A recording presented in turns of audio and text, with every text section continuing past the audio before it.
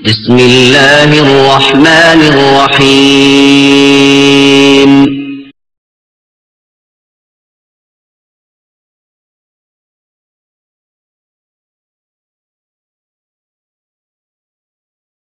السلام عليكم ورحمة الله وبركاته. بسم الله الرحمن الرحيم. الحمد لله رب العالمين والصلاة والسلام على سيد المرسلين نبينا محمد وعلى آله وصحبه أجمعين ومن تبعهم بإحسان إلى يوم الدين. أما بعد فأعوذ بالله من الشيطان الرجيم. فخلف من بعدهم خلف أضاعوا الصلاة واتبعوا الشهوات فسوف يلقون غيا إلا من تاب وآمن وعمل صالحا فأولئك يدخلون الجنة ولا يظلمون شيئا جنات عدن التي وعد الرحمن عباده بالغيب إنه كان وعده مأتيا لا يسمعون فيها لغوا إلا سلاما ولهم رزقهم فيها بكرة وعشية تلك الجنة التي نورث من عبادنا من كان تقيا. সম্মানিত ভাতৃমণ্ডলী, আল্লাহ পাক রব্বুল আলামিনের সমস্ত প্রশংসা যে আল্লাহ পাক কোরআনে কারীম নাযিল করেছেন এবং আমাদের মতো বহু মানুষকে আল্লাহ পাক হেদায়েতের রাস্তা দেখিয়েছেন। বলেন আলহামদুলিল্লাহ। সালাত এবং সালাম প্রিয় রাসূল সাল্লাল্লাহু আলাইহি সাল্লামের উপর, যাকে আল্লাহ পাক রব্বুল আলামিন বিশ্বজাহানের জন্য রহমত করে প্রেরণ করেছেন, যার মাধ্যমে আল্লাহ পাক তার মনোনীত দ্বীন, যেই দ্বীনের মৌলিক বিষয় হচ্ছে তৌহিদ, তারপরেই এই তৌহিদের পরিচয় হচ্ছে 5 ওয়াক্ত সালাত। আল্লাহ পাক রব্বুল আলামিন তার মাধ্যমে আল্লাহ পাক দ্বীনকে সম্পূর্ণ করেছেন। আমাদের তাফসীর হবে সূরা মারইয়ামের শেষ দিকে থেকে আয়াত নম্বর 59 থেকে আমরা শুরু করব। আল্লাহ পাক রব্বুল আলামিন এই আয়াতে বা এই আয়াতের পরে যেসব আয়াত রয়েছে, এসব আয়াতগুলিতে সালাতের কথা উল্লেখ করেছেন। আর সালাত আদায়ে যারা অবহেলা করে তাদের জন্য আল্লাহ পাক মহাশাস্তি জাহান্নাম তৈরি করে রেখেছেন। পক্ষান্তরে যারা তওবা করে ফিরে আসবে, যদিও ভুল হয়ে থাকে অতীতে, তওবা করবে, সংশোধন করবে এবং ফিরে আসবে মওতের আগে আগেই। আর কোনো মানুষ জানে না যে কখন মওত চলে আসে, মৃত্যুর পরোয়ানা কখন জারি হয়ে যায়। সুতরাং সবসময় মানুষকে আপডেট করে রাখতে হবে নিজের অবস্থা, তওবাকে নবায়ন করে রাখতে হবে, যাতে করে যে কোনো সময় আপনার আমার কাছে মওত আসলে তওবার অবস্থায়, সংশোধনের অবস্থায় নিজের ইসলাহ করে মৃত্যুবরণ করতে পারে। আল্লাহ পাক যেন তার তৌফিক আমাদের দান করেন। এই আয়াতের পূর্বে যেসব আয়াত ছিল, সেসব আয়াতগুলিতে আম্বিয়া রসুলগণের কথা আল্লাহ পাক উল্লেখ করেছেন। বেশ কয়েকজন নবী রসুলদের কথা আল্লাহ পাক উল্লেখ করেছেন। তারা সৎকর্মশীল, পৃথিবীর মধ্যে সবচেয়ে বেশি সৎকর্মশীল আল্লাহ পাক নেক বান্দা আম্বিয়া রসুলগণ, এবং তাদেরকে আল্লাহ পাক যে দুনিয়া এবং আখিরাতে উচ্চ মর্যাদা দান করেছেন, এই বিষয়গুলো উল্লেখ করার পরে এর বিপরীত দলের কথা উল্লেখ করেছেন। যারা অসৎ, যারা নামাজকে নষ্ট করেছে, যারা নামাজে অবহেলা করেছে, গাফিলতি করেছে, নামাজ নষ্ট করার কারণে তারা দুনিয়া আখিরাতে ক্ষতিগ্রস্ত, আল্লাহ পাক রব্বুল আলামিন আযাবে পতিত হবে। আর এরা আম্বিয়া রসুলগণের অনুসারী নয়, বরং তারা আম্বিয়া রসুলগণের বিরোধী। মহান আল্লাহ ইরশাদ করছেন তাদের কথা, ফাখালাফা মিন বাদিহিম খালফুন, তাদের পরে অর্থাৎ আম্বিয়া রসুলগণের পরে যেসব নবী রসুলগণের কথা উল্লেখ করা হইল, আর তাদেরই একজন মুহাম্মদ রাসূলুল্লাহ সাল্লাল্লাহু আলাইহি সাল্লাম। আর মুহাম্মদ রাসূলুল্লাহ সাল্লাল্লাহু আলাইহি সাল্লামের অনুসারী সাহাবায়ে কেরাম যারা সহচর ছিলেন, সাথী সঙ্গী ছিলেন, তারা কল্পনাও করেননি যে মুসলিম আবার নামাজ পড়বে না। মুসলিম হলে অবশ্যই 5 ওয়াক্ত সালাত আদায় করবে, তাতে গাফিলতি করবেন না। এই জন্য মুনাফিক, যার অন্তরে আসলে ঈমান নেই, আল্লাহ পরকালে বিশ্বাস নেই, তারাই নামাজ চুরি করত। কোন মুসলিম নামাজে ঘাটতি করবে, নামাজে গাফিলতি করবে, এই বিষয়টি তাদের কল্পনাই ছিল না। এই জন্য সাহাবায়ে কেরাম, সালাফে সালেহিনের ঐক্যমত ছিল, ইজমা ছিল যে নামাজ ছেড়ে দেওয়া, অস্বীকার করা নাই, নামাজ ছেড়ে দেওয়াই হচ্ছে কুফরি। আল্লাহ পাক ইরশাদ করেছেন, এই আম্বিয়া রসুলগণের পরে, সৎকর্মশীলদের পরে পরবর্তী গণ আগমন করবে। খালাফা মানে স্থলাভিষিক্ত হবে, পরে আসবে। খালফুন এমন অসৎ লোকেরা, অপদার্থ লোক, খালফ। আর খালাফ মানে ভালো পরবর্তীগণ, যারা সৎকর্মশীল ভালো মানুষ আর পরবর্তীতে আসে এদেরকে খালাফ বলা হয়। আর খালফ মানে অসৎ লোকেরা, অপদার্থ লোকেরা যারা পরবর্তীতে আসে। আল্লাহ পাক এখানে খালফ বলেছেন, খালাফ বলেননি। যেন সালাফ মানে আগের ভালো মানুষরা, আর খালাফ মানে পরের ভালো মানুষরা। লামে যদি ফাতাহ দেন, জাবার দেন, তো আরবিতে এই অর্থ বহন করে। পক্ষান্তরে সালফ মানে আগে যারা চলে গেছে অসৎ লোক, আর খালাফ মানে খালফ মানে অসৎ লোকেরা পরবর্তী। ফাখালাফা মিন বাদিহিম খালফুন, তাদের পরে আম্বিয়া রসুলগণের পরে পরবর্তীগণ আসবে যারা অসৎ অপদার্থ। আদাউস সালাহ, যারা নামাজকে বিনষ্ট করেছে। ওয়াত্তাবাউস শাহওয়াত, কেন নামাজকে বিনষ্ট করেছে? কারণ তারা কুপ্রবৃত্তির অনুসরণ করেছে। আল্লাহ পাক এখানে অসৎ লোকদের দুটি গুণ উল্লেখ করেছেন। একটা হচ্ছে তারা নামাজ নষ্ট করে, আর একটি হচ্ছে তারা কুপ্রবৃত্তির অনুসরণ করে, মনের পূজা করে, খেয়াল খুশি চলাফেরা করে। এর দ্বারা বোঝা যায় যে যারা নামাজ পড়ে না, অথবা নামাজ পড়ে গাফিলতির সাথে, নামাজে অবহেলা করে, নামাজের সময় পার করে দেয়, তারপরে হয়তো নামাজ পড়ে, এরা কুপ্রবৃত্তির অনুসারী, তারা শাহওয়াত মনের পূজারী, অত্তাবাউস শাহওয়াত। এর জন্য পাশাপাশি আল্লাহ পাক এই দুটি গুণকে উল্লেখ করেছেন। আদাউস সালাহ, তারা নামাজ নষ্ট করে। নামাজ নষ্ট করা যদিও ব্যাপক অর্থ, যাতে সব রকমের নামাজ নষ্টকারী শামিল, তবে সালাফে সালেহিন সাহাবাই কেরামগণ, যেমন আব্দুল্লাহ বিন মাসউদ রাদিয়াল্লাহু তাআলা আনহু প্রখ্যাত সাহাবী, তার থেকে বর্ণিত রয়েছে এই আয়াতের তাফসিরে তার এক শাগির্দ ছাত্র জিজ্ঞেস করছেন যে নামাজ নষ্ট করা মানে যে নামাজ ছেড়ে দেয়, নামাজ অস্বীকার করা নয়। অস্বীকার করলে তো ইসলামের বহু বিধিবিধান অস্বীকার করলে বড় কাফের হয়।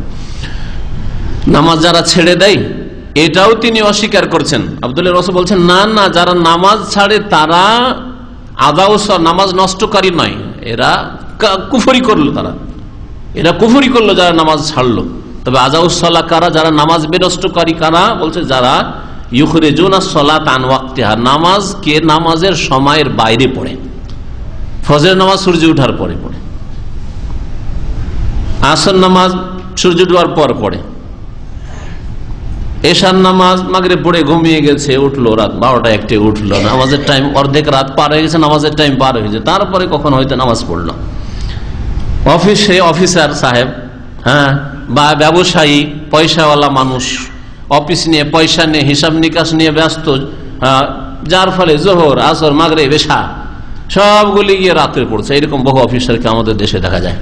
নামাজ তো পড়ে কিন্তু জোহর আসর মাগরিব এশা বাড়ি অফিস সব সেরে তারপরে নামাজ পড়ে না। অফিসে একটা মুসাল্লা রেখে বা মসজিদে গিয়ে নামাজ পড়ার তৌফিক হয় না। এরা হচ্ছে আদাউস সালাহ, নামাজ বিনষ্টকারী। এদের জন্য এই আয়াতের শাস্তি।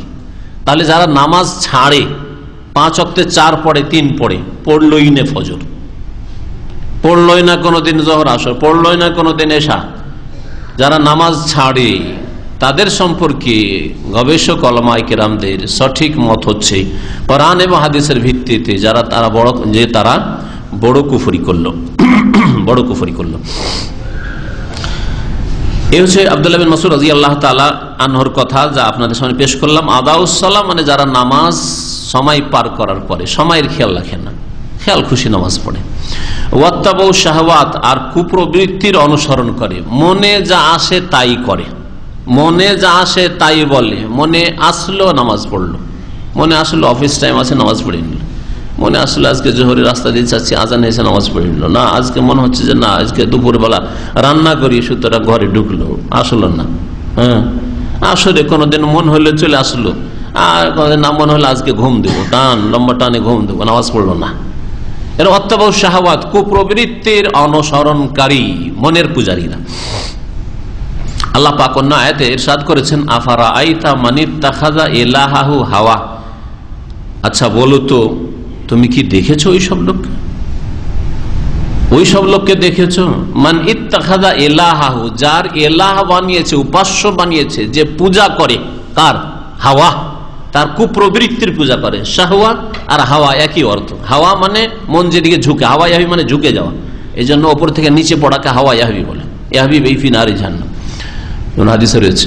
তো হাওয়া মন যেদিকে ঝুঁকে সেটাই করে। শাহওয়া ইস্তাহা, ইস্তাহা মানে চাওয়া, মন যা চাই তাই করে, মন যেটা চায় সেদিকে ঝুঁকে আর সেটাই করে। তো শাহওয়া আর হাওয়া আরবি ভাষায় একই অর্থ, অর্থাৎ কুপ্রবৃত্তি, মনের যে অসৎ কাজের কামনা বাসনা, খারাপ কাজের কামনা বাসনা, এগুলোকে শাহওয়াত বলা হয়, এগুলিকে বলা হয় হাওয়া বলা হয়। যেই ব্যক্তি নিজের মনের কামনা বাসনাকে মাবুদ, এলাহ, উপাস্য বানিয়েছে, মনকে কেউ সেজদা করে না, মনের সামনে কেউ রুকু করে না, মনের জন্য নামাজ পড়ে না, কিন্তু যেহেতু মন মোতাবেক চলে, নিজের মর্জি মোতাবেক সে চলাফেরা করে, জীবন চালায়, আল্লাহর ইচ্ছা মোতাবেক জীবন গড়ে না, কোরআন এবং হাদিস ভিত্তিক জীবন গড়ে তুলে না, সেই জন্য এই রকম লোকেরা হচ্ছে মনের পূজারী। ইত্তাখাযা ইলাহাহু হাওয়া। যারা নামাজ নষ্ট করে আর কুপ্রবৃত্তির অনুসরণ করে, ফাসাউফা ইয়ালকাউনা গাইয়া, শীঘ্রই তারা সম্মুখীন হবে। লাকিয়া ইয়ালকা মানে হচ্ছে সাক্ষাৎ করা, সম্মুখীন হওয়া। ফাসাউফা ইয়ালকাউনা শীঘ্রই সম্মুখীন হবে, সাক্ষাৎ করবে। গাইয়া, গাইয়নের তাফসীর কারগণ সালাফে সালেহিনদের থেকে বেশ কয়েকটি তাফসীর করা হয়েছে। একটি তাফসীর হচ্ছে গাইয়ুন মানে ক্ষতির সম্মুখ, খুসরান, এই যে খুসর মানে ক্ষতি, ক্ষতি সার্বিক ক্ষতি, ক্ষতি বলা হয়, ক্ষতি দুনিয়ার ক্ষতি, আখিরাতের ক্ষতি, সব রকমের ক্ষতি, নিজের ক্ষতি, পরিবারের ক্ষতি, সব রকমের ক্ষতি। মানে শীঘ্রই ক্ষতিগ্রস্ত হবে, ক্ষতিগ্রস্তের সম্মুখীন হবে। কেউ কেউ তাফসীর করেছেন, যেমন তাফসীর ইবনে কাসির রয়েছে, শাররান, গাইয়ান মানে শাররান, সেই লোকেরা যারা নামাজ নষ্ট করলো আর কুপ্রবৃত্তির অনুসরণ করলো, তারা অনিষ্টের সম্মুখীন হবে, মন্দ ছাড়া ভালো পাবে না। জাহান্নাম মন্দ, জাহান্নামের সম্মুখীন হবে। কবর আযাব মন্দ, মন্দের সম্মুখীন হবে। যেখানেই যাবে শুধু মন্দের সম্মুখীন হবে। ফাসাউফা ইয়ালকাউনা গাইয়া, হিসাব, কড়াক্রান্তি হিসাব, আল্লাহ পাক রব্বুল আলামিনের ধমক, শাসানিমূলক বাণী। ফেরেশতারা, মালায়েকা যখন রূহ কবজ করার জন্য আসছে, আইয়াতুহান নাফসুল খাবিসা, হে খবিস আত্মা, বেরিয়ে আসো, বেরিয়ে আসো। শার, অনিষ্ট আর অনিষ্টের সম্মুখীন হবে। ফাসাউফা ইয়ালকাউনা গাইয়া। তৃতীয় তাফসীর করা হয়েছে গাইয়ুনের, গাই ওয়াদিন ফি জাহান্নাম, জাহান্নামের একটি এলাকার নাম, জাহান্নামের একটি ওয়াদি মানে উপত্যকা বলা হয়, একটি এলাকার নাম হচ্ছে, তার মানে জাহান্নামের সম্মুখীন হবে। তাহলে তার অর্থ হচ্ছে যারা নামাজ নষ্ট করলো, মানে নামাজে গাফিলতি করলো, পড়ে পাঁচ কিন্তু টাইম পার করে, পড়ে অলসতার সাথে পড়ে, এইরকমই বিষয়টিকে আল্লাহ পাক রব্বুল আলামিন উল্লেখ করেছেন সূরাতুল মাউনে। ফাওয়াইলুল লিল মুসাল্লিন, ওই সব মুসল্লি নামাজীদের জন্য দুর্ভোগ রয়েছে। ওয়াইল মানে ধ্বংস, সর্বনাশ, আর ওয়াইল ওয়াদিন ফি জাহান্নামের একটি এলাকার নাম। দুর্ভোগ রয়েছে ওই সব মুসল্লিদের জন্য। তাহলে যারা বেনামাজি তাদের জন্য কত দুর্ভোগ রয়েছে, কত সর্বনাশ রয়েছে, কত আযাব রয়েছে। ওই সব মুসল্লিদের জন্য, মুসাল্লি আল্লাহ বলেছেন, লিল মুসাল্লিন, মুসাল্লির বহু বচন হচ্ছে মুসাল্লিন। ওই সব মুসল্লি নামাজিদের জন্য দুর্ভোগ রয়েছে, ধ্বংস রয়েছে, সর্বনাশ রয়েছে, জাহান্নামের শাস্তি রয়েছে। আল্লাযীনা হুম আন সালাতিহিম সাহুন, যারা তাদের নামাজ হতে গাফিল হয়ে থাকে। নামাজ হতে গাফিল, নামাজ আজান হইল, একামত হইল, জামাত হয়ে গেল, হাজির হইল না জামাত, জামাত হয়ে গেল, সময় পার হয়ে চলে গেল, ঘুমিয়েই থাকলো, সূর্য উঠে গেল। আন সালাতে, নামাজ থেকে, আন বলেছে থেকে, নামাজ থেকে গাফিল হয়ে থাকলো। আন সালাতিহিম সাহুন, নামাজ থেকে গাফিল, তার নামাজ ছেড়ে দেয় না, হয়তো পড়ে, সূর্য ওঠার পরে ডিউটি যাবে মিয়া বা নাস্তা করতে বসবে, তার আগে যায় নামাজটা বিছিয়ে ফজর নামাজ পড়লো। আন সালাতিহিম সাহুন, নামাজের মধ্যে খুশু খুজুর যে ঘাটতি হয় সে সম্পর্কে আয়াত নাই। তাফসীর কারণ আরেকটি সূক্ষ্ম কথা বলেছেন এই ব্যাপারে, জেনে রাখলে উপকার হবে। তা বলছেন, যদি খুশু খুজু কারো নামাজ পড়ে কিন্তু মনটা ওইভাবে লাগে না যেভাবে লাগা উচিত, মন দুনিয়ায় ঘুরে বেড়ায়, যত বেশি এইরকম হবে তত নেকি কমবে, এতে কোনো সন্দেহ নেই। কিন্তু নামাজ কি একেবারে হইল না, তার কি কঠোর শাস্তি হবে? না, যদি তাই হইতো এই আয়াতের অর্থ, তাহলে আল্লাহ বলতেন ফাওয়াইলুল লিল মুসাল্লিন আল্লাযীনা হুম ফি সালাতিহিম সাহুন। যে আল্লাহ পাক, যে আল্লাহকে দেখেনি, আর যে আল্লাহকে কেউ দেখতে পারে না, সে আল্লাহর প্রতি না দেখে ঈমান নিয়ে এসেছে। আল্লাযীনা ইউমিনুনা বিল গায়ব, যারা বিশ্বাস করেছে না দেখে। ওখানে আল্লাহ পাক সূরা বাকারা বলেছেন যে রহমান ওয়াদা করেছেন অদৃশ্য থেকে, আল্লাহকে কেউ দেখেনি, কিন্তু আল্লাহ পাক তার বান্দাদের সাথে জান্নাতের ওয়াদা করেছেন অদৃশ্য থেকে, দেখা যায় না, সেইখান থেকে আল্লাহ পাক রব্বুল আলামিন বান্দাদের সাথে ওয়াদা করেছেন।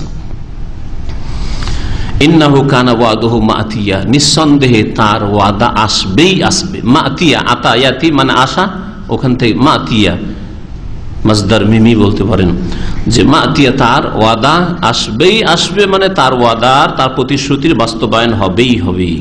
লা ইয়াসমাউনা ফিহা লাগওয়ান ইল্লা সালামা, সেই জান্নাতে কোন রকমের ওয়াসার কথা, অনার্থক কথা শুনবে না। লাগু এমন কথা, এমন কাজ যাতে একটা দুনিয়ারও ফায়দা নেই, দিনের ফায়দা নেই, দুনিয়ার কোনো বৈধ ফায়দা নেই, হালাল ফায়দা নেই, হারাম ফায়দা যদি দুনিয়ার হয় সেটা লাগু অর্থ। কোরআনে কারিমে এই লাগোটি এই অর্থে ব্যবহৃত হয়েছে। এই জন্য সূরা মুমিনের প্রথম দিকে আল্লাহ বলেছেন মুমিন যারা, যারা জান্নাতি সৎকর্মশীল, ওয়াল্লাযীনা হুম আনিল লাগওয়ি মুরিদুন, যারা ওয়াসার অনার্থক কথা কাজ থেকে মুখ ফিরিয়ে নিয়ে থাকে, ওতে নেই। অসার কথায় কাজে, অনার্থক কথা কাজে, ফালতু কাজে ঘুরে বেড়ায় না, ফালতু কথা বলে না। দুনিয়ার হালাল একটা ফায়দা না, হারাম ফায়দা হইতে পারে, কিন্তু না হালাল একটা ফায়দা নেই, একটা রিয়ালের ফায়দা নেই, একটা আপনার পয়সার ফায়দা নেই, আর দিনের নেকির আখিরাতের কোনো ফায়দা নেই। এটা হচ্ছে লাগু কাজ। মুমিন মানুষ যার জীবনের মূল্য আছে, এরকম ওয়াসার অনার্থক কথা কাজে লেগে থাকে না। জান্নাত এমন একটি আল্লাহ পাকের নিয়ামত, যেখানে কোনো ওয়াসার কথা শুনবে না, অনার্থক কোনো কথা কাজ দেখবে না সেখানে। ইল্লা সালামা, সেখানে যদি কিছু শুনে, কিসের আওয়াজ শুনবে, সালামান সালামা, সালাম, শান্তি আর শান্তি, চারিদিক থেকে শান্তির কথা, শান্তির কথা। নতুন বিয়ে করার পর শ্বশুর বাড়ি গিয়েছেন? কে গেছেন বলেন দেখি? কে বিয়ে করেছে? হ্যাঁ, বিয়ে করেছেন, শ্বশুর বাড়ি গিয়েছেন না? শ্বশুর বাড়িতে যদি বাচ্চার সংখ্যা বেশি থাকে, বাসর ঘরে দিয়েছে, সারাদিন মাশাআল্লাহ স্পেশাল রুম তো দেওয়া হয়েছে, কিন্তু বাচ্চা 4-5টা বাড়িতে আছে, সারাদিন চ্যাঁ চ্যাঁ চ্যাঁ চ্যাঁ করছে, হ্যাঁ, শান্তি পান? ওই দৃশ্যটা ভালো করে দেখেন তো, যাদের বাড়িতে বাল বাচ্চা আছে 2-4-5টা, হইচই হইচই, দুপুর বেলা বিশ্রাম করবেন, খেয়ে দেয় শ্বশুর বাড়ি বউটা নিয়ে, আর এদিকে হইচই হইচই, মানে একটু ঘুমাইতে দেয় না, খালি লাগু লাগু শুনছেন, শুধু অসার কথা, অনার্থক কথা, কোন একটা ভালো কথা না যে একটা কিছু শুনলে দিনের কথা, জোর থেকে আসর পর্যন্ত বিশ্রামে শুনলাম, কিছু শিখলাম না, কিছুই না। বাচ্চাদের শুধু হইচই হইচই হইচই, ওই মায়া লোকেরা একসাথে বসে হাই হই হাই গল্প করছে, আর ওইদিকে বাচ্চাদের আওয়াজ আসছে, ঘুম আসছে না, ঠিক কিনা? চিন্তা করেন। জান্নাতে না, জান্নাতে কেউ অসার অনার্থক কোনো কথা থাকবে না। লা ইয়াসমাউনা ফিহা লাগওয়ান ইল্লা সালামা, শুধু সালাম আর সালাম, শান্তির কথা শুধু শুনবে। ওয়ালাহুম রিজকুহুম ফিহা বুকরাতা ওয়া আশিয়া, আর জান্নাতীদের জন্য এই জান্নাতে রিজিক, উপজীবিকা থাকবে। আল্লাহ পাক আহার দেবেন, কত যে উত্তম রিজিক থাকবে। বুকরাতা ওয়া আশিয়া, সকাল বিকাল। বুকরা মানে হচ্ছে সকাল, আজকাল বুকরা বলা হয়, তাল বুকরা মানে আগামীকালকে, এটা শুদ্ধ আরবি নয়, এটা এদের আঞ্চলিক ভাষা। বুকরা আগামীকাল শুরুই হয় সকাল দিয়ে, এই জন্য আগামীকালকে বুকরা বলে থাকে আঞ্চলিক ভাষায় বা মাতৃভাষায়। কিন্তু আগামীকালকের আরবি হচ্ছে গাদান। হ্যাঁ, গাদ মানে ওয়াল তানজুর নাফসু মা কাদ্দামাত লিগাদ। আল্লাহ বলছেন আগামীকালকের জন্য কি করেছে মানুষ দেখুক, চিন্তা করে কি করলে আগামীকালকের জন্য, জান্নাতের জন্য, আখিরাতের জন্য, পরকালের জন্য, লিগাদ আগামীকাল। তো বুকরা মানে হচ্ছে আসলে সকাল, সকাল। আর যে কোনো প্রথম যে জিনিসটা আসে ওকে বুকরা বলা হয়। এই জন্য গাছের প্রথম বছরের ফলকে বাকুরা বলা হয়। প্রথম বছরের ফল, ধর আমের গাছ লাগিয়েছেন আর প্রথম বছর ফল এসছে, লিচুর চারা লিচুর গাছে লাগিয়েছেন আর প্রথম বছরের লিচু এসছে, তোকে কি বলে? যে কোনো হোক, কলা হোক আর পেঁপে হোক, ওটাকে বাকুরা বলা হয়। হ্যাঁ, বাকুরা।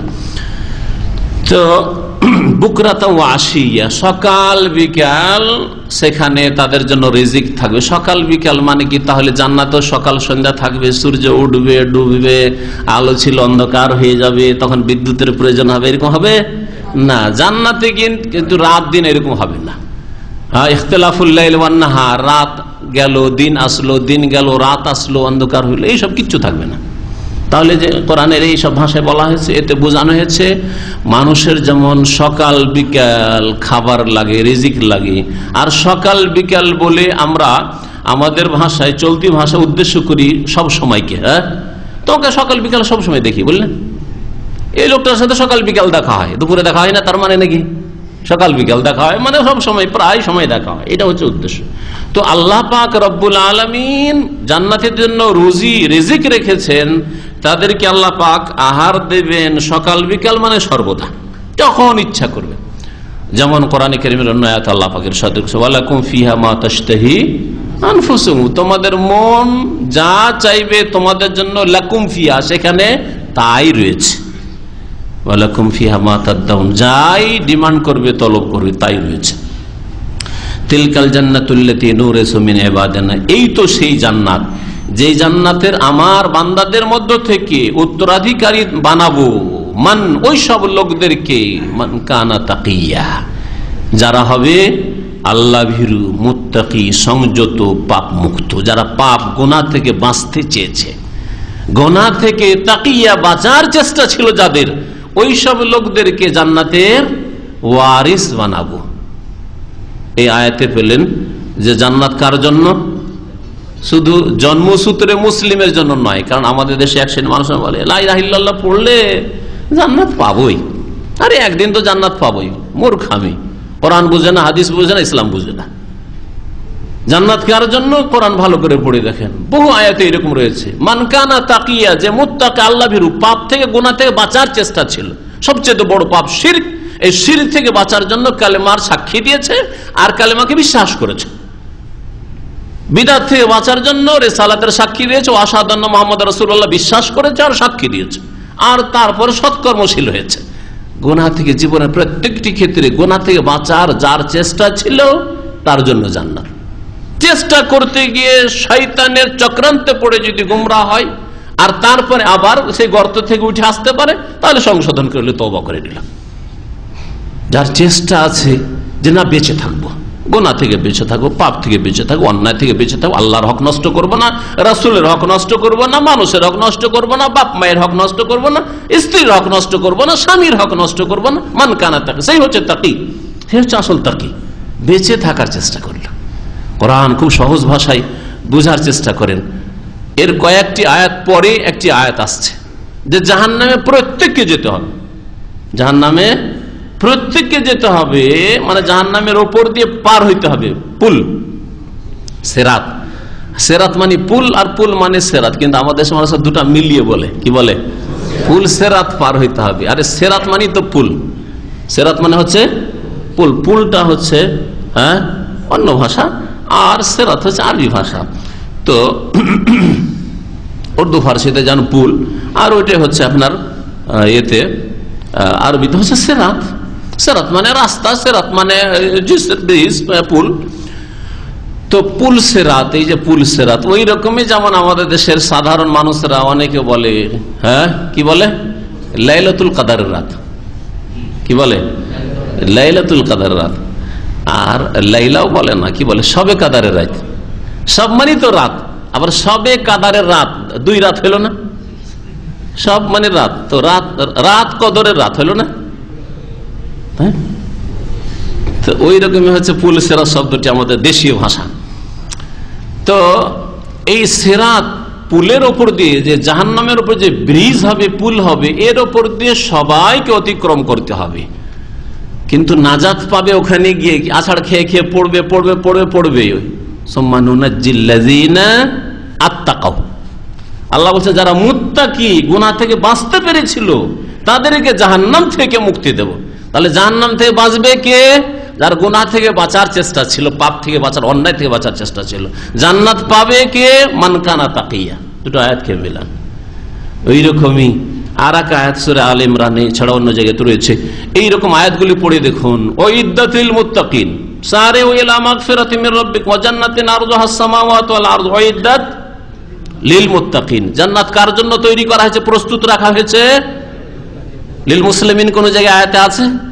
লিল মুমিনিন বাস না, লিল মুত্তাকিন। যদি মুমিন কোথাও থাকে তার মানে সত্যিকার ঈমানদার, যে আল্লাহ পরকালে বিশ্বাস রাখে, আযাব শাস্তিতে নিয়ামতে বিশ্বাস রাখে, জান্নাত জাহান্নামে কবরের জীবনে পরকালে বিশ্বাস রাখে, আল্লাহ দেখছেন জানছেন শুনছেন বিশ্বাস রাখে, সে আবার অন্যায় কি করে করতে পারে আল্লাহর সামনে? বাপ মায়ের সামনে মুখে সিগারেট দিতে পারে না, সিগারেট খোর। বাপ মায়ের সামনে বিবির গায়ে, বিবি হালাল একটু বিবির পাশে ঘনিয়ে বসতে পারে না, বিবির গায়ে একটু হাত লাগাইতে পারে না, এদিক ওদিক তাকাইছে, চিন্তা করছে কেউ আছে নাকি। হ্যাঁ, তাহলে আল্লাহর সামনে কি করে করতে পারে? তাহলে মুমিন মানে মুত্তাকি যদি কোথাও বলা হয়ে থাকে। আল্লাহ বলছেন ওয়াইদ্দাতিল মুত্তাকিন, জান্নাত কার জন্য তৈরি করে রাখা হয়েছে? আল্লাহ ভীরুদের জন্য, পরেজগারদের জন্য, সংযত পাপমুক্ত লোকদের জন্য, যারা গুনাহ থেকে বাঁচার জন্য সচেষ্ট ছিল। আপ্রাণ চেষ্টা আমি ফরজ ওয়াজিব আদায় করব, আপ্রাণ চেষ্টা ফরজের পরে সুন্নাত মুস্তাহাব আদায় করব, আপ্রাণ চেষ্টা গুনাহ থেকে কাবিরা থেকে বাঁচবো, সাগিরা থেকেও বাঁচবো, চেষ্টা আছে সবসময়। এইরকম লোক হচ্ছে আসল জান্নাতি, যাদের কথা আল্লাহ পাক কোরআনে কারিমে বলেছেন এবং তাদের সাথে ওয়াদা করেছেন। আল্লাহ পাক বলছেন যে এই জান্নাত কার জন্য? আমার বান্দাদের মধ্যে ওয়ারিস হবে, উত্তরাধিকারী হবে ওই সব লোকেরা মানকানা তাকিয়া, যারা আল্লাহ ভীরু, যারা মুত্তাকি, যারা পরেজগার। পরেজগার শব্দটি ফার্সি ভাষা। পরেজগার মানে, পরেজ মানে বেঁচে থাকা, যারা গুনাহ থেকে বেঁচে থাকে। পরেজ মানে বেঁচে থাকা। এরপরে আরেকটি বিষয়, সেটা হচ্ছে নবী করিম সাল্লাল্লাহু আলাইহি ওয়াসাল্লাম খুব আশা করতেন জিবরাইল আলাইহিস সালামের কাছ থেকে, যে ঘন ঘন সকাল বিকাল বারবার করে জিবরাইল আসবেন, আর ইমানটা মজবুত হবে, ভালো লাগবে, আসমানের খবর আসবে, ওহী আসবে।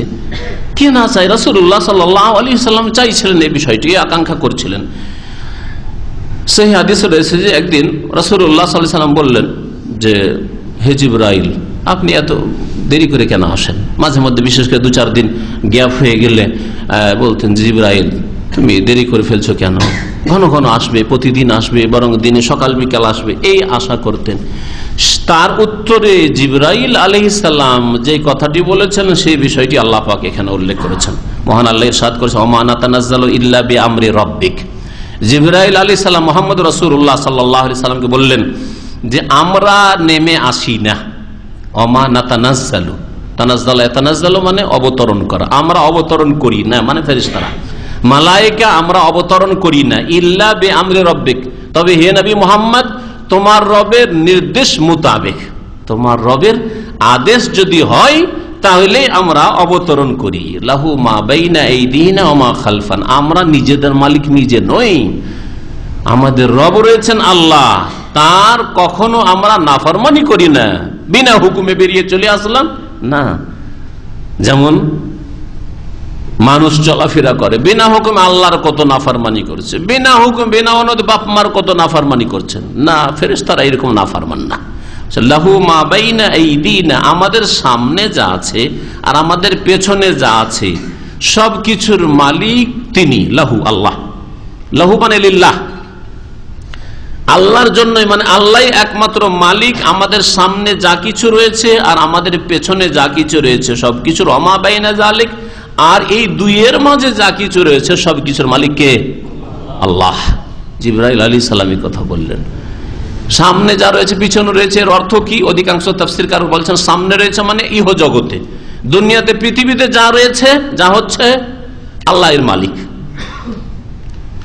ওমা খালফানা, আর যা পরে আসবে মানে আখেরাতে যা হবে তারও মালিক আল্লাহ। এর মাঝখানে কবরের জীবন, বরজাখী জীবন, আগে পরে সবকিছুর মালিক আল্লাহ পাক রব্বুল আলামিন। আর কেউ কেউ এর বিপরীত বলেছেন, পিছনে মানে পিছনে যেটা চলে গেছে মানে দুনিয়া, উল্টো তাফসীর করেছেন। আর সামনে যেটা আসছে মানে সামনে যেদিকে মানুষ যাচ্ছে, যে দিকটা আসছে, যে কালটা, অর্থাৎ আখেরাত। এইরকম তাফসীর কেউ কেউ করেছেন। ওমা বাইনা যালিক ওমা কানা রব্বুকা নাসিয়া, হে নবী মুহাম্মদ সাল্লাল্লাহু আলাইহি ওয়াসাল্লাম, তোমার প্রতিপালক তোমার রব ভুলে যান না। আল্লাহ ভুলে যাননি যে জিবরাইলকে পাঠাইতে হবে, কিন্তু ভুলে আরে পাঠাইতে হইতো, আরে ওই আয়াত থেকে পাঠাইতে হতো, আরে ওই হুকুম বিধানটা তো অমুক তারিখে পাঠাবার কথা কিন্তু না থেকে গেছে। যেমন দুনিয়ার অফিস আদালতে ফাইল পচে সরে পড়েই থেকে যায়, বছরকে বছর পড়ে থেকে যায়। ঘুষ না দিলে ফাইল সামনেই বাড়ে না, ঘুষ না দিলে ফাইল সামনেই বাড়ে না। আল্লাহ পাক রব্বুল আলামিন ভুলে যান না, আল্লাহ পাক রব্বুল আলামিন নাসিয়া নন। আল্লাহ পাক বলছেন, কেউ কেউ আরো বর্ণনা করেছেন যে নবী করিম সাল্লাল্লাহু আলাইহি সাল্লামের কাছে একবার আসতে কয়েকদিন দেরি করেছেন, আর নবী করিম সাল্লাল্লাহু আলাইহি ওয়াসাল্লাম কোনো প্রশ্নের জবাব দেওয়ার কথা বলেছিলেন, তো সেই জন্যই নবী সাল্লাল্লাহু আলাইহি ওয়াসাল্লাম জিবরিল আলাইহিস সালামকে এরকম কথা বলেছিলেন। তার পরিপ্রেক্ষিতে এই আয়াত নাজিল হয়।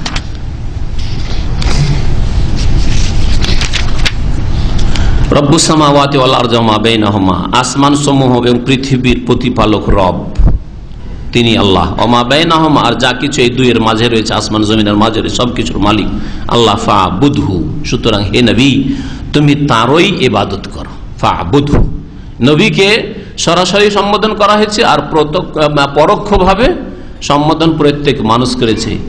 সাইয়্যিদুল মুরসালিন খাতামুন নবীন, এত বড় ব্যক্তিত্ব, তাকেই যদি বলা হয় যে আল্লাহর ইবাদত করো, তাহলে প্রত্যেককে এই সম্বোধন রয়েছে। আর কোন কোন আয়াতে আল্লাহ পাক বহু বচন দিয়ে সকল মানুষকে, ইয়া আইয়ুহান নাস উবুদু রাব্বাকুম, হে মানব সকল তোমরা তোমাদের প্রতিপালকের ইবাদত করো। ওয়াস্তাবির লিইবাদাতি, শুধু ইবাদত করাই নয় বরং ইবাদতের উপর তুমি দৃঢ় হও, অটল থাকো। ওয়াস্তাবির, সবর থেকে, ইস্তাবারা যে তটা এসছে, তটা গ্রামার যারা সার্ফের যারা পণ্ডিত তারা বলেছেন সেটা তা ছিল আসলে, বাব ইফতিয়াল থেকে ওয়াস্তাবির ছিল তা, সেটা ত হয়েছে। ওয়াস্তাবির সবর থেকে, ধৈর্য ধারণ করো, অটল থাকো তার ইবাদতে, আল্লাহর ইবাদতে অবিচল থাকো, অটল থাকো, দৃঢ় প্রতিজ্ঞ হও। তাহলে শুধু ইবাদত মাঝে মধ্যে করা নয়, যেমন আজকালকার অধিকাংশ মুসলিম রমজানি মুসলমান, রমজানে মুসলমান, বালা মুসিবত আসলে মুসলমান, বাপমা বললে মুসলমান নামাজি, হ্যাঁ, বিপদ আপদ আসলে দুর্ঘটনা ঘটলে পরিবারে বা অসুখ বিসুখ হইলে মুসলমান নামাজি না, ওই রকম না। ওয়াস্তাবির লিইবাদাতিহি, আল্লাহ পাকের ইবাদতে অটল হয়ে যাও, অবিচল হয়ে যাও, ধৈর্য ধারণ করো। আর অটলতা, দিনের উপর অটলতাতে ধৈর্যের প্রয়োজন রয়েছে। এটা হচ্ছে ধৈর্যের এক প্রকরণ। ধৈর্য তিন প্রকার। বালা মুসিবতের উপর ধৈর্য ধারণ করা মানে হাহুতাশ না করা, আর আল্লাহর দিনের উপর কায়েম থাকায় যে কোনো রকমের প্রতিকূল অবস্থায়, ঝুঁকি হোক, ঝড় তুফান হোক, ঝুঁকির সম্মুখীন হচ্ছেন, তারপরেও আল্লাহর দিনের উপর অটল থাকার জন্য মজবুত হয়ে যাওয়া, এটা হচ্ছে এক রকমের ধৈর্য ধারণ করা। আর গুনাহ থেকে বাঁচার ক্ষেত্রেও ধৈর্যের প্রয়োজন রয়েছে। ধৈর্য হলে লোভ সামলাইতে না পারলে গুনাহ থেকে বাঁচতে পারবেন না। লোভ সামলাইতে, টাকার লোভ সামলাইতে পারলেন না, টাকার লোভে পড়ে গেলেন। এত লাখ লাখ টাকার মালিক, এটিএম কার্ড মালিক দিয়ে দিয়েছে, বস দিয়ে দিয়েছে, টাকা নিয়ে টানে, অনেক টাকা কালেকশন করে নিয়ে এসছে, আর থাকবে কেন, দিল টান, লোভ সামলাইতে পারলো, গুনাহ থেকে বাঁচতে পারলো না। জিনা ব্যভিচারের ক্ষেত্রে এইরকম সুযোগ পেয়েছি, আর এইরকম সুযোগই পাওয়া যায়, আর লোভ সামলাইতে পারলো না। তো যারা লোভ সামলাতে পারে না তাদের দ্বারাই গুনাহ হয়। এই জন্য সেই ক্ষেত্রে সবর, ধৈর্যের প্রয়োজন রয়েছে। আর সাবরু আন মাসিয়াতিল্লাহ, আল্লাহ পাকের গুনাহ, আল্লাহ পাকের অসন্তুষ্টির কাজ থেকে নিজেকে ধৈর্য ধারণ করা এবং বাঁচিয়ে রাখা। মহান আল্লাহ তারপরে ইরশাদ করেছেন, হাল তা'লামু লাহু সামিয়া, হে নবী তুমি কি জানো তার কোন সমনাম রয়েছে? সামিয়া মানে হচ্ছে সমনাম। এই সূরা মারইয়ামের শুরুতেও সামিয়া শব্দটি এসেছে। কোন ক্ষেত্রে এসেছে এটা কে বলতে পারেন? মনে আছে? আল্লাহ পাক ইয়াহিয়া বিন জাকারিয়া আলাইহিস সালাম সম্পর্কে কি বলছেন? হ্যাঁ, ইয়াহিয়া নাম আল্লাহ রাখলেন স্বয়ং, আর কি বললেন? লাম নাজআল লাহু মিন ক্বাবলু সামিয়া, এর পূর্বে এই যে ইয়াহিয়ার নাম আমি ইয়াহিয়া রাখলাম, এর সমনাম কাউকে করিনি, মানে এই নামে কারো নামকরণ হয়নি। ইয়াহিয়ার পূর্বে কারো নাম জীবনে কোনো মানুষের নাম ইয়াহিয়া রাখা হয়নি, সামিয়া ওখানে। তাহলে সামিয়া মানে হচ্ছে সমনাম, যেটাকে আমাদের দেশে মিতা বলা হয়, মিতা। হ্যাঁ, ইয়াসিন, ইয়াসিন, মিতা, তাই না? মিতা আমাদের দেশের দোস্তি সম্পর্ক, একটা বন্ধুত্বের সম্পর্ক। তো সামিয়া মানে হচ্ছে ওই মিতার সম্পর্ক, সমনাম।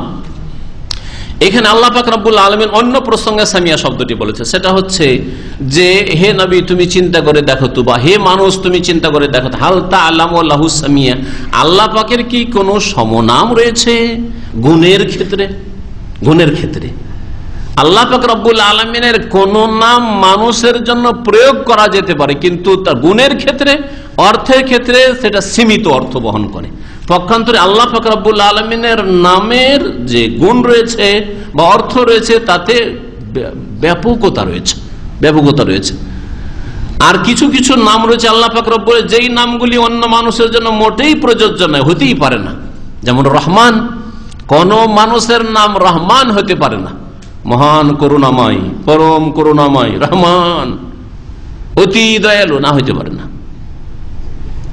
তবে রহিম আর রাহিম না, শুধু রাহিম যদি বলেন, হ্যাঁ, নবীকে আল্লাহ বলছেন বিল মুমিনিনা রাউফুর রহিম, মুমিনদের সাথে বড় দয়ালু ছিলেন মুহাম্মদ সাল্লাল্লাহু আলাইহি সাল্লাম। রউফ আল্লাহ পাকের নাম, আল্লাহ পাক এখানেও নাকেরা অনিত আর রউফ বলেননি, রউফ নবীকে রউফ বলেছেন, সহনশীল। তো এই নামগুলি যদিও নবীর ক্ষেত্রে হইতে পারে, আপনি বলতে পারেন আমার আব্বা বড় দয়ালু, যদি আরবি বলেন কি বলবেন? আবি রাহিমুন, হ্যাঁ, আমার মা দয়ালু, তো বলবেন উম্মি রাহিমাতুন। তাই রাহিম বা রাহিমা এই মানুষের ক্ষেত্রে এই নামগুলি বলা গেলেও গুণের ক্ষেত্রে আল্লাহর সাথে কোনো তুলনা নেই। তো এখানে এই জন্য আল্লাহ পাক বলছেন যে আল্লাহ পাক রব্বুল আলামিনের কোন সমনাম রয়েছে গুণের ক্ষেত্রে। সমনাম বলে শুধু সমনাম বোঝানো হয়নি, সমনাম বোঝানো হয়েছে গুণের ক্ষেত্রে, অর্থের ক্ষেত্রে ওই রকম ব্যাপকতা নেই। আর বোঝানো হয়েছে আল্লাহর কেউ সমতুল্য সমকক্ষ নেই। আল্লাহর কোন সমতুল্য আছে? আল্লাহর কেউ সমকক্ষ আছে? ওয়ালাম ইয়াকুল্লাহু কুফুয়ান আহাদ, আল্লাহ পাকের সমতুল্য সমকক্ষ কেউ নেই, যে সূরা ইখলাসে রয়েছে সেই অর্থই বহন করে আয়াতের এই অংশটুকু। মহান আল্লাহ তারপর ইরশাদ করছেন কাফের অবিশ্বাসীর কথা, যারা পরকালকে অস্বীকার করে বা পরকাল সম্পর্কে যাদের স্পষ্ট কোনো ধারণা নেই, বিভ্রান্তিকর কথাবার্তা। যেমন হিন্দুদের ভ্রান্ত বিশ্বাস পরকাল আসলে নেই, তবে কি আছে? পুনর্জন্ম আছে। মানে এইভাবে মানুষ জন্ম নিতে, মানুষ মরবে, আবার যুগ যুগ ধরে মরে থাকবে, তারপরে আবার জন্ম নেবে। যদি সে প্রথম জন্মের বেলা যদি ভালো মানুষ হয়ে পৃথিবীতে জীবনযাপন করে থাকে, তাহলে শূদ্রর ছেলে, ডোমেথরের ছেলে পায়খানা পেশাব সাফ করতো, সমাজে একবারে দলিত ছিল, বঞ্চিত ছিল, ব্রাহ্মণের ঘরে জন্ম নেবে, মহাপুরুষ হবে। হ্যাঁ, সে হয়ে যাবে কি? সে মনীষী হবে। সে আরো কি হবে? সে তখন দেব হয়ে যাবে। তাদের কাছে দেব হইতে, দেবী হইতে তো দেরি লাগে না, তাই না? হয়ে যাবে। আর যদি ব্রাহ্মণের ঘরের হয়, খুব ভালো ছিল, একবারে পারিবারিক দিক থেকে, সামাজিক দিক থেকে, পয়সার দিক থেকে, সম্মানের দিক থেকে, সব দিক থেকে ছিল, রাজা মহারাজা ছিল, প্রধানমন্ত্রী রাষ্ট্রপতি ছিল, কিন্তু চরিত্র খারাপ ছিল আর পাপ করেছে, অন্যায় করেছে, তাহলে চন্ডাল হয়ে জন্মিবে। হ্যাঁ, ডোম চামার হয়ে শূদ্র হয়ে জন্মিবে। আর ভ্রান্ত কথা, ভ্রান্ত কথা। যদি এইরকমই সিলসিলা চলতে, তাহলে পৃথিবীর মানুষ কখনো চূড়ান্ত ফয়সালার কথা বুঝতে পারবে না। তাহলে যেই ব্যক্তি সারা জীবন ধরে বঞ্চিত মজলুম থাকলো, কখনো অনুভব করলো না যে আমার ন্যায্য হকটা পেলাম, বিচার পেলাম, আল্লাহর কাছে কখনো বিচার বুঝতে পারলো না যে পেলাম কি পেলাম না, পেল বুঝতে। আপনারা যদি এটাই সত্য হয়, আলহামদুলিল্লাহ, মুসলিম আপনাদের সম্পর্কে এটা উদাহরণ দেব না, কিন্তু ধরেন আজকালকার হিন্দুরা, এটা তাদের প্রথম জন্ম না দ্বিতীয় জন্ম জিজ্ঞেস করো, না তৃতীয় জন্ম না চতুর্থ জন্ম। যদি বলে তৃতীয় জন্ম, চতুর্থ জন্ম, তাহলে কি বুঝতে পারছে যে আগের বেলা এইরকম ছিলাম আর এবার এইরকম হয়ে জন্মেছে, আগের বেলা ব্রাহ্মণ ছিল এবার চন্ডাল হয়ে জন্মেছি, আর চামার বাটমার হয়ে জন্মেছি? হ্যাঁ, বুঝতে পারছে? বুঝতে তো পারছে না, বুঝতে তো পারছে না। তাহলে তো চূড়ান্ত ফয়সালা হল না। তাহলে মজলুম ব্যক্তি, অসহায় ব্যক্তি, নির্যাতিত ব্যক্তি, সে বুঝতে পারলো না যে আমি আল্লাহর কাছে কোনোদিন ন্যায্য হক পেলাম। আর জালেমও বুঝতে পারলো না যে এত বড় জুলুম করেছে, তারপরে এই জুলুমের শাস্তি পেলাম কি পেলাম না, কিছুই বুঝতে পারলো না।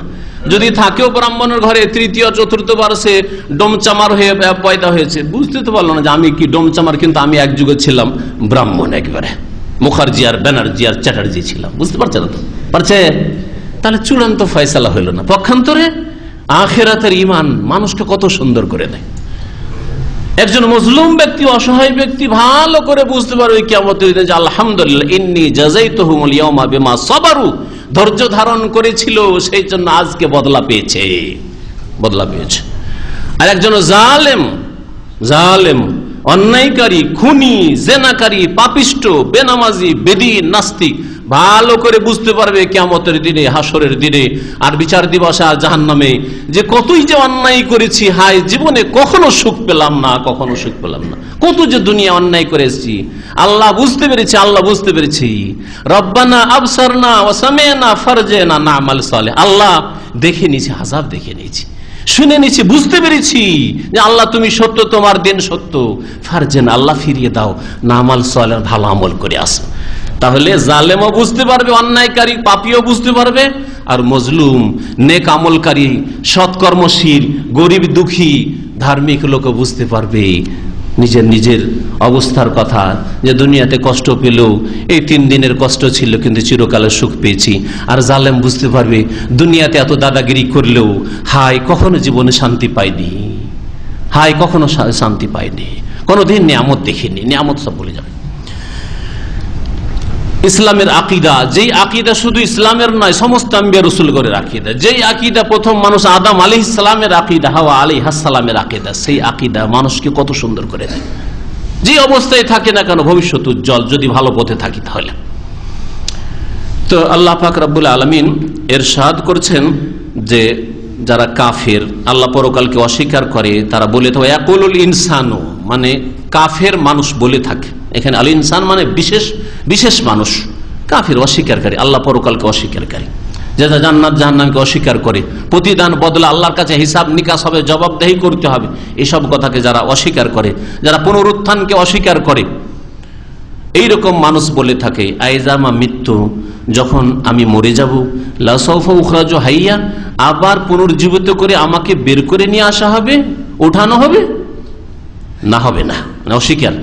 আওয়ালা ইয়াজকুরুল ইনসান, আল্লাহ পাক বলছেন এই কাফের মানুষ কি চিন্তা করে না, স্মরণ করে না, আন্না খালাকনাহু মিন ক্বাবলু, এর পূর্বে তাকে আমি সৃষ্টি করেছিলাম, যখন সৃষ্টি করেছিলাম ওয়ালাম ইয়াকু শাইআ, সে কিছুই ছিল না, প্রথমবার যখন সৃষ্টি করি তার কোনো অস্তিত্বই ছিল না, কোন জমির প্রথম পানি বৃষ্টি হয়েছে, তারপরে একটা ফসল বা ফল হয়েছে, ওটা ওর বাপ খেয়েছে, ওর মা খেয়েছে, আর খাওয়ার পরে সেখান থেকে একটা বীর্য তৈরি হয়েছে, আর বীর্য তৈরি হওয়ার পরে সেই শুক্রবিন্দু থেকে সেটা সে মায়ের গর্ভে গেছে, আর তারপরে সে পয়দা হয়েছে।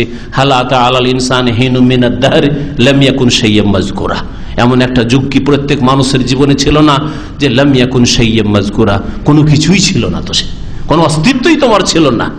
তাহলে যে আল্লাহ না থেকে, আদম থেকে না থেকে ওজুদে অস্তিত্বে নিয়ে আসতে পারেন প্রথমবার, সে আল্লাহ পাক রব্বুল আলামিন তো দেখে নিয়েছেন যে এই বান্দা এইরকম, দ্বিতীয়বার আল্লাহ পাক পয়দা করতে পারবেন না? এটা কি বেশি মুশকিল না এটা সহজ? এটা সহজ। আল্লাহ পাক রব্বুল আলামিন প্রথমবারের সৃষ্টিকে দলিল হিসাবে পেশ করেছেন পরকাল এবং পুনরুত্থানের জন্য, যে পুনরুত্থান আল্লাহ পাকের কাছে সহজ। যে আল্লাহ প্রথমবার সৃষ্টি করেছেন তার জন্য দ্বিতীয়বার সৃষ্টি করা কোনো মুশকিল নাই।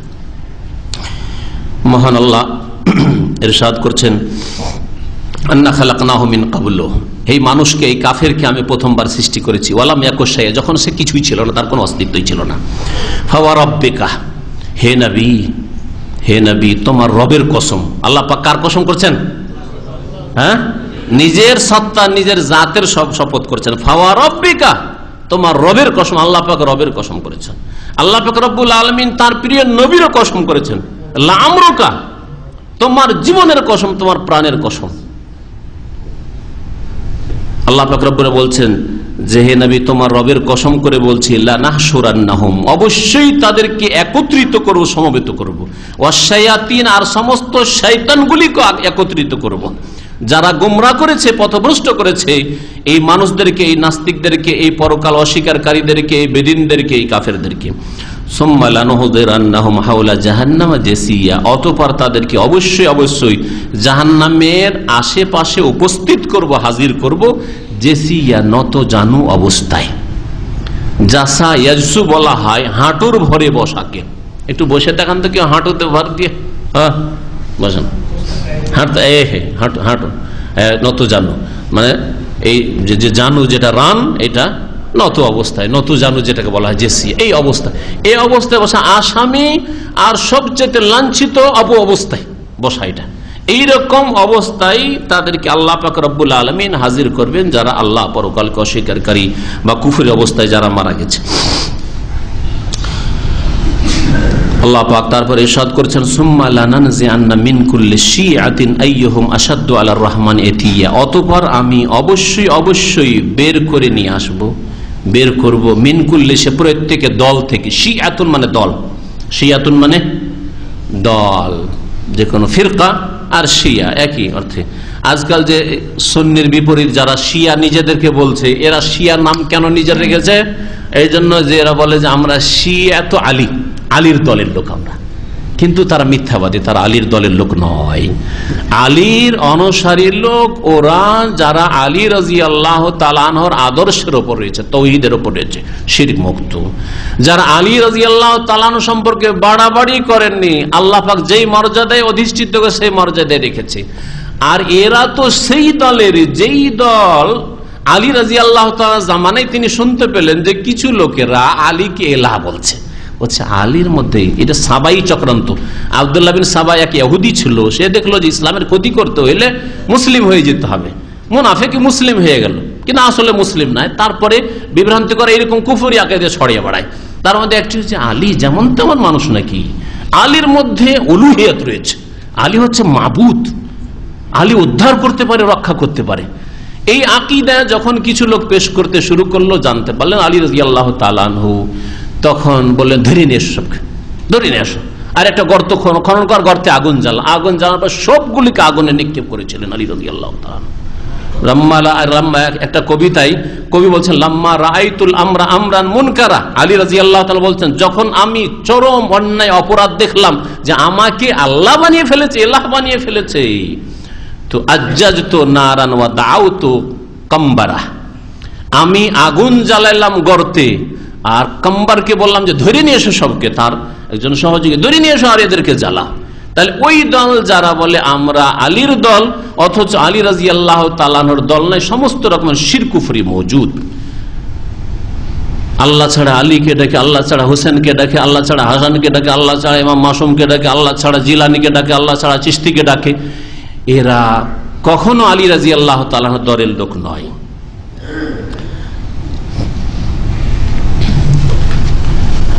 আল্লাহ পাক রব্বুল আলামিন ইরশাদ করেছেন, প্রত্যেক দল থেকে আমি বের করে নিয়ে আসবো ওই সব লোকদেরকে, আইয়ুহুম আশাদ্দু আলার রহমানি ইতিয়া, যে দয়াময় আল্লাহর ক্ষেত্রে কে সবচেয়ে বেশি অবাধ্য, আল্লাহর সাথে কে অবাধ্যতা বেশি করেছে, ওই অবাধ্য লোকদেরকে আমি বের করে নিয়ে আসবো প্রত্যেক দল থেকে। তাহলে প্রত্যেক দল মানে বিভিন্ন রকমের পাপী দল এক একটা করে আল্লাহ পাক রব্বুল বের করে নিয়ে আসবেন, আল্লাহ পাক তাদেরকে জাহান্নামে দেবেন। সুম্মা লানাহনু আ'লা বিল্লাযিনা হুম আউলা বিহা সালিয়া, অতঃপর আমি জানবো বা আমি জানি, আ'লামু আমি জানি, বিল্লাযিনা ওই সব লোকদের সম্পর্কে যারা আউলা বিহা হাজামিরের মারজা হচ্ছে জাহান্নাম, ওই জাহান্নামে যাওয়ার ক্ষেত্রে জাহান্নামে দগ্ধ, সেলিয়ান মানে দগ্ধ হওয়া, সালা ইয়াসলা মানে প্রবেশ করা বা জাহান্নামে দগ্ধ হওয়া, যে লা ইয়াসলাহা ইল্লাল আশকা। আম্পারা একটি সূরা আল্লাহ কি বলছেন, যে জাহান্নামে প্রবেশ করবে না, একমাত্র কে প্রবেশ করবে, ইল্লাল আশকা, যে হতভাগা, যে মরদুদ, যার ভাগ্য খারাপ, বদনসিব, আশকা বদবখত, সে জাহান্নামে প্রবেশ করবে, ইল্লাল আশকা। তো সালা ইয়াসলা তাসলা নারান যাতা লাহাব আছে না সূরা তাব্বাত, সায়াসলা নারান যাতা লাহাব, সায়াসলা নারান যাতা লাহাব, সায়াসলা মানে তাহলে দাখালা, এমন আগুনে প্রবেশ করবে, যাতা লাহাব লেলিহাব। তো আল্লাহ পাক রব্বুল এখানে সেলিয়া শব্দটি ওখান থেকে বলেছেন। আল্লাহ বলছেন, অতঃপর আমি জানি ওই সব লোকদের সম্পর্কে যারা জাহান্নামে দগ্ধ হওয়ার ক্ষেত্রে অধিক উপযুক্ত, আউলা মানে উপযুক্ত। মিনকুম ইল্লা ওয়ারিদুহা, আর হে মানব জাতি তোমাদের মধ্যে এমন কেউ নেই যে যারা এই জাহান্নামের ঘাটে নামবে না, জাহান্নামে আসবে না। ওয়ারাদা ইয়ারিদু মানে ঘাটে নামা, কেউ যদি ঘাটে নামে, পানির ঘাটে, ওকে ওয়ারাদা বলা হয়। ওয়ালাম্মা ওয়ারাদা মা মাদিয়ান, মুসা আলাইহিস সালাম যখন মাদিয়ান এলাকার পানির কাছে গিয়ে অবতরণ করলেন, নামলেন, ওয়াইম মিনকুম ইল্লা ওয়ারিয়া, তোমাদের মধ্যে এমন কোন মানুষ নাই হে মানুষ যে জাহান্নামের ঘাটে নামবে না, মানে জাহান্নামে যাবে না। কানা আলা রব্বিকা হাতমাম মাকদিয়া, তোমার রবের এটি হচ্ছে অনিবার্য ফয়সালা। হাতমান মানে ফয়সালা, আর মাকদিয়া মানে যা চূড়ান্ত করে দেওয়া হয়েছে, অনিবার্য ফয়সালা। তো আল্লাহ পাক রব্বুল বলছেন এমন কোন মানুষ নেই যে জাহান্নামে নামবে না, মানে জাহান্নামের ওপর দিয়ে অতিক্রম করবেন না, অর্থাৎ যে জাহান্নামের ওপর সিরাত যে পুল হবে, পুলের ওপর দিয়ে এমন কোন মানুষ নেই যে যাবে না, প্রত্যেকেই কে পুলের ওপর দিয়ে যেতে হবে। অতঃপর আমি পরিত্রাণ দেব, মুক্তি দেব ওই সব লোকদেরকে যারা আল্লাযিনা ইত্তাকাউ, যারা গুনাহ থেকে বেঁচে থেকেছে, যারা পরেজগার ছিল, যারা পাপমুক্ত থাকার চেষ্টা করেছে। ওয়া নাযারু যালিমিনা ফিহা জাসিয়া, আর আমি ছেড়ে দেব জালেমদেরকে ওই জাহান্নামে, জাহান্নাম থেকে রক্ষা করব না, ওই জাহান্নামই তাদেরকে, জাহান্নামে যে উঠলো ওতেই তাদেরকে ছেড়ে দেব, জাসিয়া নত জানু অবস্থায়, লাঞ্ছিত অবদস্ত করে ওই জাহান্নামে তাদেরকে রেখে দেব। তো আল্লাহ পাক রব্বুল আলামিন এই আয়াতে পুলের কথা উল্লেখ, এই একটি আয়াত যে আয়াতে কোরআনে কারীমে এই যে জাহান্নামের যে উপরে পুল হবে, সেরাত হবে, এই সেরাতের কথা, আর সেরাতের প্রতি ঈমান নিয়ে আসা, পরকালে যেসব ঈমানের স্তর রয়েছে, ঈমানের বিষয়গুলি রয়েছে, বিষয়ের একটি বিষয় যেটা এই আয়াত দ্বারা প্রমাণিত, আর নবী করিম সাল্লাল্লাহু আলাইহি সাল্লামের সহি হাদিস দ্বারা প্রমাণিত। আল্লাহ পাক তারপরে ইরশাদ করছেন, ওয়াইদা তুতলা আলাইহিম আয়াতুনা বাইয়িনাত, আর যখন তাদের সামনে আমার স্পষ্ট করে আয়াতগুলি পাঠ করা হতো, আবৃত্তি করা হতো, কালাল্লাযিনা কাফারু লিল্লাযিনা আমানু, তখন কাফের লোকেরা মুমিনদের উদ্দেশ্যে বলতো, আইয়ুল ফারিকাইনি খায়রুম মাকামান ওয়া আহসানু নাদিয়া, দুই দলের মাঝে আমরা এক দল, কাফেররা বলতো আমরা এক দল, আবু জাহল আবু লাহাব, আর তোমরা হে খাব্বাব হে বেলাল তোমরা এক দল, আবু বকর ওমর তোমরা আর এক দল, দুই দলের মধ্যে কোন দল হচ্ছে খায়রুল মাকামান, মর্যাদার দিক থেকে শ্রেষ্ঠ, ওয়া আহসানু নাদিয়া, আর সবার দিক থেকে উত্তম। দেখো তো তোমরা যে বলছো তোমরাই ভালো, তোমরাই ধার্মিক, তোমরা আল্লাহ পাক রব্বুল আলামিনের সন্তোষ ভাজন, তাহলে তোমাদের মজলিস, তোমাদের সভাগুলি ভালো না আমাদের সভা ভালো? আমাদের সবাই দেখো কিভাবে জাঁকজমকের সাথে আমরা বসি আর মিটিং করি, আর তোমাদের সভা গরিব মিসকিনের পার্টি সব, হ্যাঁ, খেতে পাও না তোমরা। আর মর্যাদার দিক থেকে, পারিবারিক মর্যাদা, সামাজিক মর্যাদার দিক দিয়ে দেখো যে আমরা কত সম্মানের মধ্যে রয়েছি। এই কথা পেশ করতো বাতিল পন্থীদের একটি যুক্তি যে দুনিয়ায় আমরা যখন সুখী তাহলে আমরাই ঠিক পথে আছি, আমরাই ঠিক পথে আছি। অনেক পশ্চিমা যা আল্লাহ পরকাল সম্পর্কে সঠিক বিশ্বাস রাখে না, তারা এইরকম গোলক ধাঁধাই পড়ে রয়েছে যে আমরা যেহেতু দুনিয়ার ক্ষেত্রে দুনিয়া নেতৃত্ব দিচ্ছি আর খুব আমরা সুখে রয়েছি, মানে আমরাই নাই পথে রয়েছি। না, কখনো না। নাই পথে থাকার মাপকাঠি হচ্ছে আল্লাহ পাক রব্বুল আলামিনের বিধান, ওহী, কোরআন এবং হাদিস। কোরআন এবং হাদিস মোতাবেক যারা সঠিক পথে রয়েছে তারাই হচ্ছে আল্লাহ পাক রব্বুল আলামিনের কাছে দুনিয়া এবং আখেরাতে সম্মানিত। যদিও তাদের মজলিসেও এরকম কোনো জাঁকজমক দেখা যায় না, তারা গরিব অসহায়, তারা সংখ্যালঘু, তাদের দল কম। সংখ্যালঘু হওয়াটাই হচ্ছে হকের সম্ভাব্য লক্ষণ, যে হক হয়তো তাদের সাথে আছে। আর যেখানে সংখ্যা বেশি থাকবে, যেখানে জাঁকজমক বেশি থাকবে, সেখানে পাপ আর অন্যায় থাকার সম্ভাবনাই বেশি। আল্লাহ পাক ইরশাদ করেছেন, ওয়া কাম আহলাকনা ক্বাবলাহুম মিন কারন। এখানে কাম আরবি গ্রামারে দুই রকম অর্থ হয়। একটা হচ্ছে কাম মানে কাম রিয়াল, এটার কত দাম, তো এর জিজ্ঞাসা, কাম ইস্তেফহামিয়া, এটা এখানে নয়।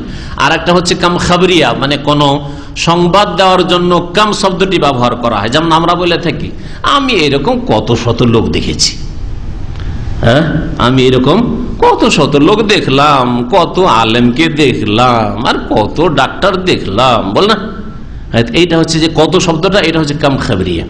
এখানে আল্লাহ পাক কাম খাবরিয়া বলছেন, ওয়া কাম আহলাকনা ক্বাবলাহুম মিন কারনিন, এদের পূর্বে বহু জাতিকে আমি ধ্বংস করেছি, কত শত জাতিকে আমি ধ্বংস করেছি। আল্লাহ বলছেন এদের পূর্বে আমি বহু জাতিকে ধ্বংস করেছি। হুম আহসানু আসাসান ওয়া রিয়া, তারা এদের চাইতে উৎকৃষ্ট ছিল আসাসান, উপায় উপকরণের ক্ষেত্রে, আসাস আসবাবপত্র, তাদের জাঁকজমকপূর্ণ জীবনযাপন, আসাস যেন আজকাল ফার্নিচারকে আসাস বলা হয়, দেখেছেন ফার্নিচার, দেখেছেন আরবিটা না, আসাস। আসাসান উপায় উপকরণের ক্ষেত্রে মানে ভোগ বিলাসের সামগ্রীর ক্ষেত্রে এরা খুব উৎকৃষ্ট অবস্থায় ছিল। আর কি ছিল, ওয়ারিয়া, আর রা এরা থেকে মানে দেখা, চাকচিক্যতায়, দুনিয়ার বাহ্যিক চাকচিক্যতায় এরা কি ছিল, বড়ই তারা উত্তম অবস্থায় ছিল। দুনিয়ার চাকচিক্য হকের সত্যের প্রমাণ নয়, দুনিয়ার উপায় উপকরণ ভোগবিলাসের সামগ্রী হক সত্যের মাপকাঠি নয়। কুলমান কানা ফি দালালাত, হে নবী তুমি বলে দাও যেই ব্যক্তি গুমরাহিতে পড়ে রয়েছে, তোমরাই পথভ্রষ্ট আর না হলে আমরা পথভ্রষ্ট, দুইয়ের এক অবশ্যই। মান কানা ফি দালালা, যেই ব্যক্তি বা যারা গুমরাহিতে ভ্রষ্টতায় পড়ে রয়েছে, ফালিয়ামদুদ লাহুর রহমানু মাদ্দা, দয়াবান পরম করুণাময় আল্লাহ পাক রব্বুল আলামিন যিনি রহমান তিনি তাদেরকে ছাড় দিয়ে থাকেন। মাদ্দা ইয়ামুদ্দ থেকে হচ্ছে ফালিয়ামদুদ লাহুর রহমানু মাদ্দা, আল্লাহ পাক তাদেরকে ছাড় দিয়ে থাকেন। হাত্তা ইযা রাআউ মা ইউআদুন, যখন তারা ওই অবস্থাকে দেখে নেয় যার প্রতিশ্রুতি তাদেরকে দেওয়া হয়েছে, ওয়াদা করা হয়েছে।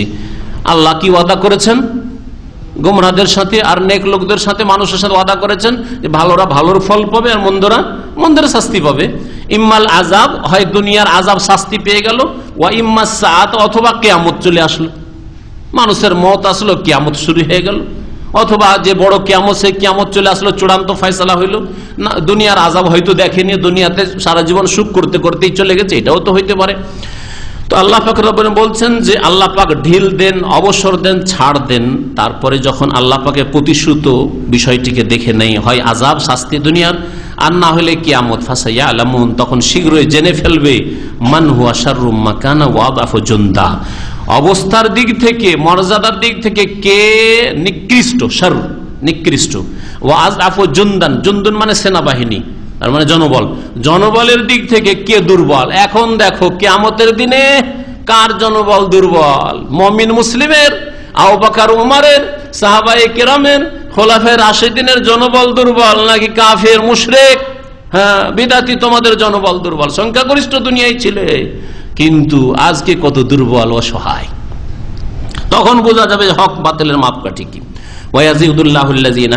আল্লাহ পাক রব্বুল আলামিন এখন ভালো লোকদের সম্পর্কে বলছেন, যারা হেদায়েত প্রাপ্ত সঠিক পথে থাকে আল্লাহ পাক তাদের হেদায়েতকে আরো বৃদ্ধি করে দেন, তাদের ঈমানকে বাড়িয়ে দেন। বলছেন ওয়াজিদুল্লাহ, আল্লাহ পাক বৃদ্ধি করে দেন ওই সব লোকদেরকে যারা ইহতাদাউ হুদান, যারা হেদায়েত প্রাপ্ত সঠিক পথ প্রাপ্ত, তাদের হেদায়েতকে তাদের সৎ পথে চলাকে আল্লাহ আরো বৃদ্ধি করে দেন।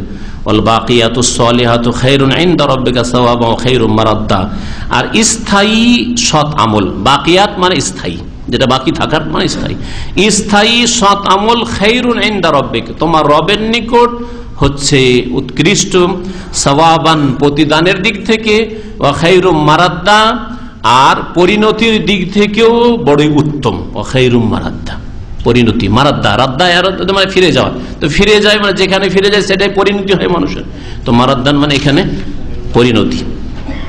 আল্লাহ পাক রব্বুল আলামিন তারপরে ইরশাদ আফারাআইতাল্লাযী কাফারা বিআয়াতিনা, হে নবী তুমি কি দেখেছো ওই লোককে যেই লোক আমার আয়াতকে অস্বীকার করেছে, ওয়াকাল আর বলে থাকে লা উতায়ান্না মালা ওয়া ওয়ালাদা, আমাকে অবশ্যই ধন সম্পদও দেওয়া হবে আর জনও দেওয়া হবে, ছেলে মেয়ে সন্তান সন্ততিও দেওয়া হবে।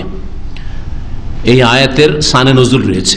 খাব্বাব বিন আরত রাদিয়াল্লাহু তাআলা দুর্বল, গরিব, অসহায় সাহাবী ছিলেন, আর তিনি কামার ছিলেন। কামার বুঝেন তো না, কামার, তার কামার শালা ছিল। তো একবার একটা তরবারি তৈরি করে দিয়েছিলেন এক বড় কাফের নেতার, আস বিন ওয়াইল সাহমি, আস বিন ওয়াইল সাহমি বড়ই ধনজনের মালিক, অনেকগুলি ছেলে মেয়ে আর ধন সম্পদও ভালো ছিল। তো এই লোকের কাছে টাকা পেতেন খাব্বাব, একদিন গিয়ে তাগাদা করলেন যে টাকাটা দাও। বলছে যে টাকা দিব, কিন্তু মুহাম্মদের সাথে তোমাকে কুফরি করতে হবে, অস্বীকার করতে, মোহাম্মদ নবী নয়, কথা বলতে হবে। বলছে আল্লাহর কসম করে বলছি, তুমি যদি মরেও যাও, মরে যাও, যদি উঠেও যাও, সেই দিনও যদি বলো, তবুও সেই দিন আমি বলবো না যে মোহাম্মদকে আমি অস্বীকার করি, এই কথা বলবো না। এখন তো দূরের কথা, তো মরে যাও, আবার উঠবে যেদিন কিয়ামতের দিনে, সেই দিনও যদি আমাকে এই কথা বলো যে তাকফুর বি মুহাম্মদ, মুহাম্মদকে অস্বীকার করো, মুহাম্মদকে কখনো অস্বীকার করবো না, যার কলিমা পড়েছি।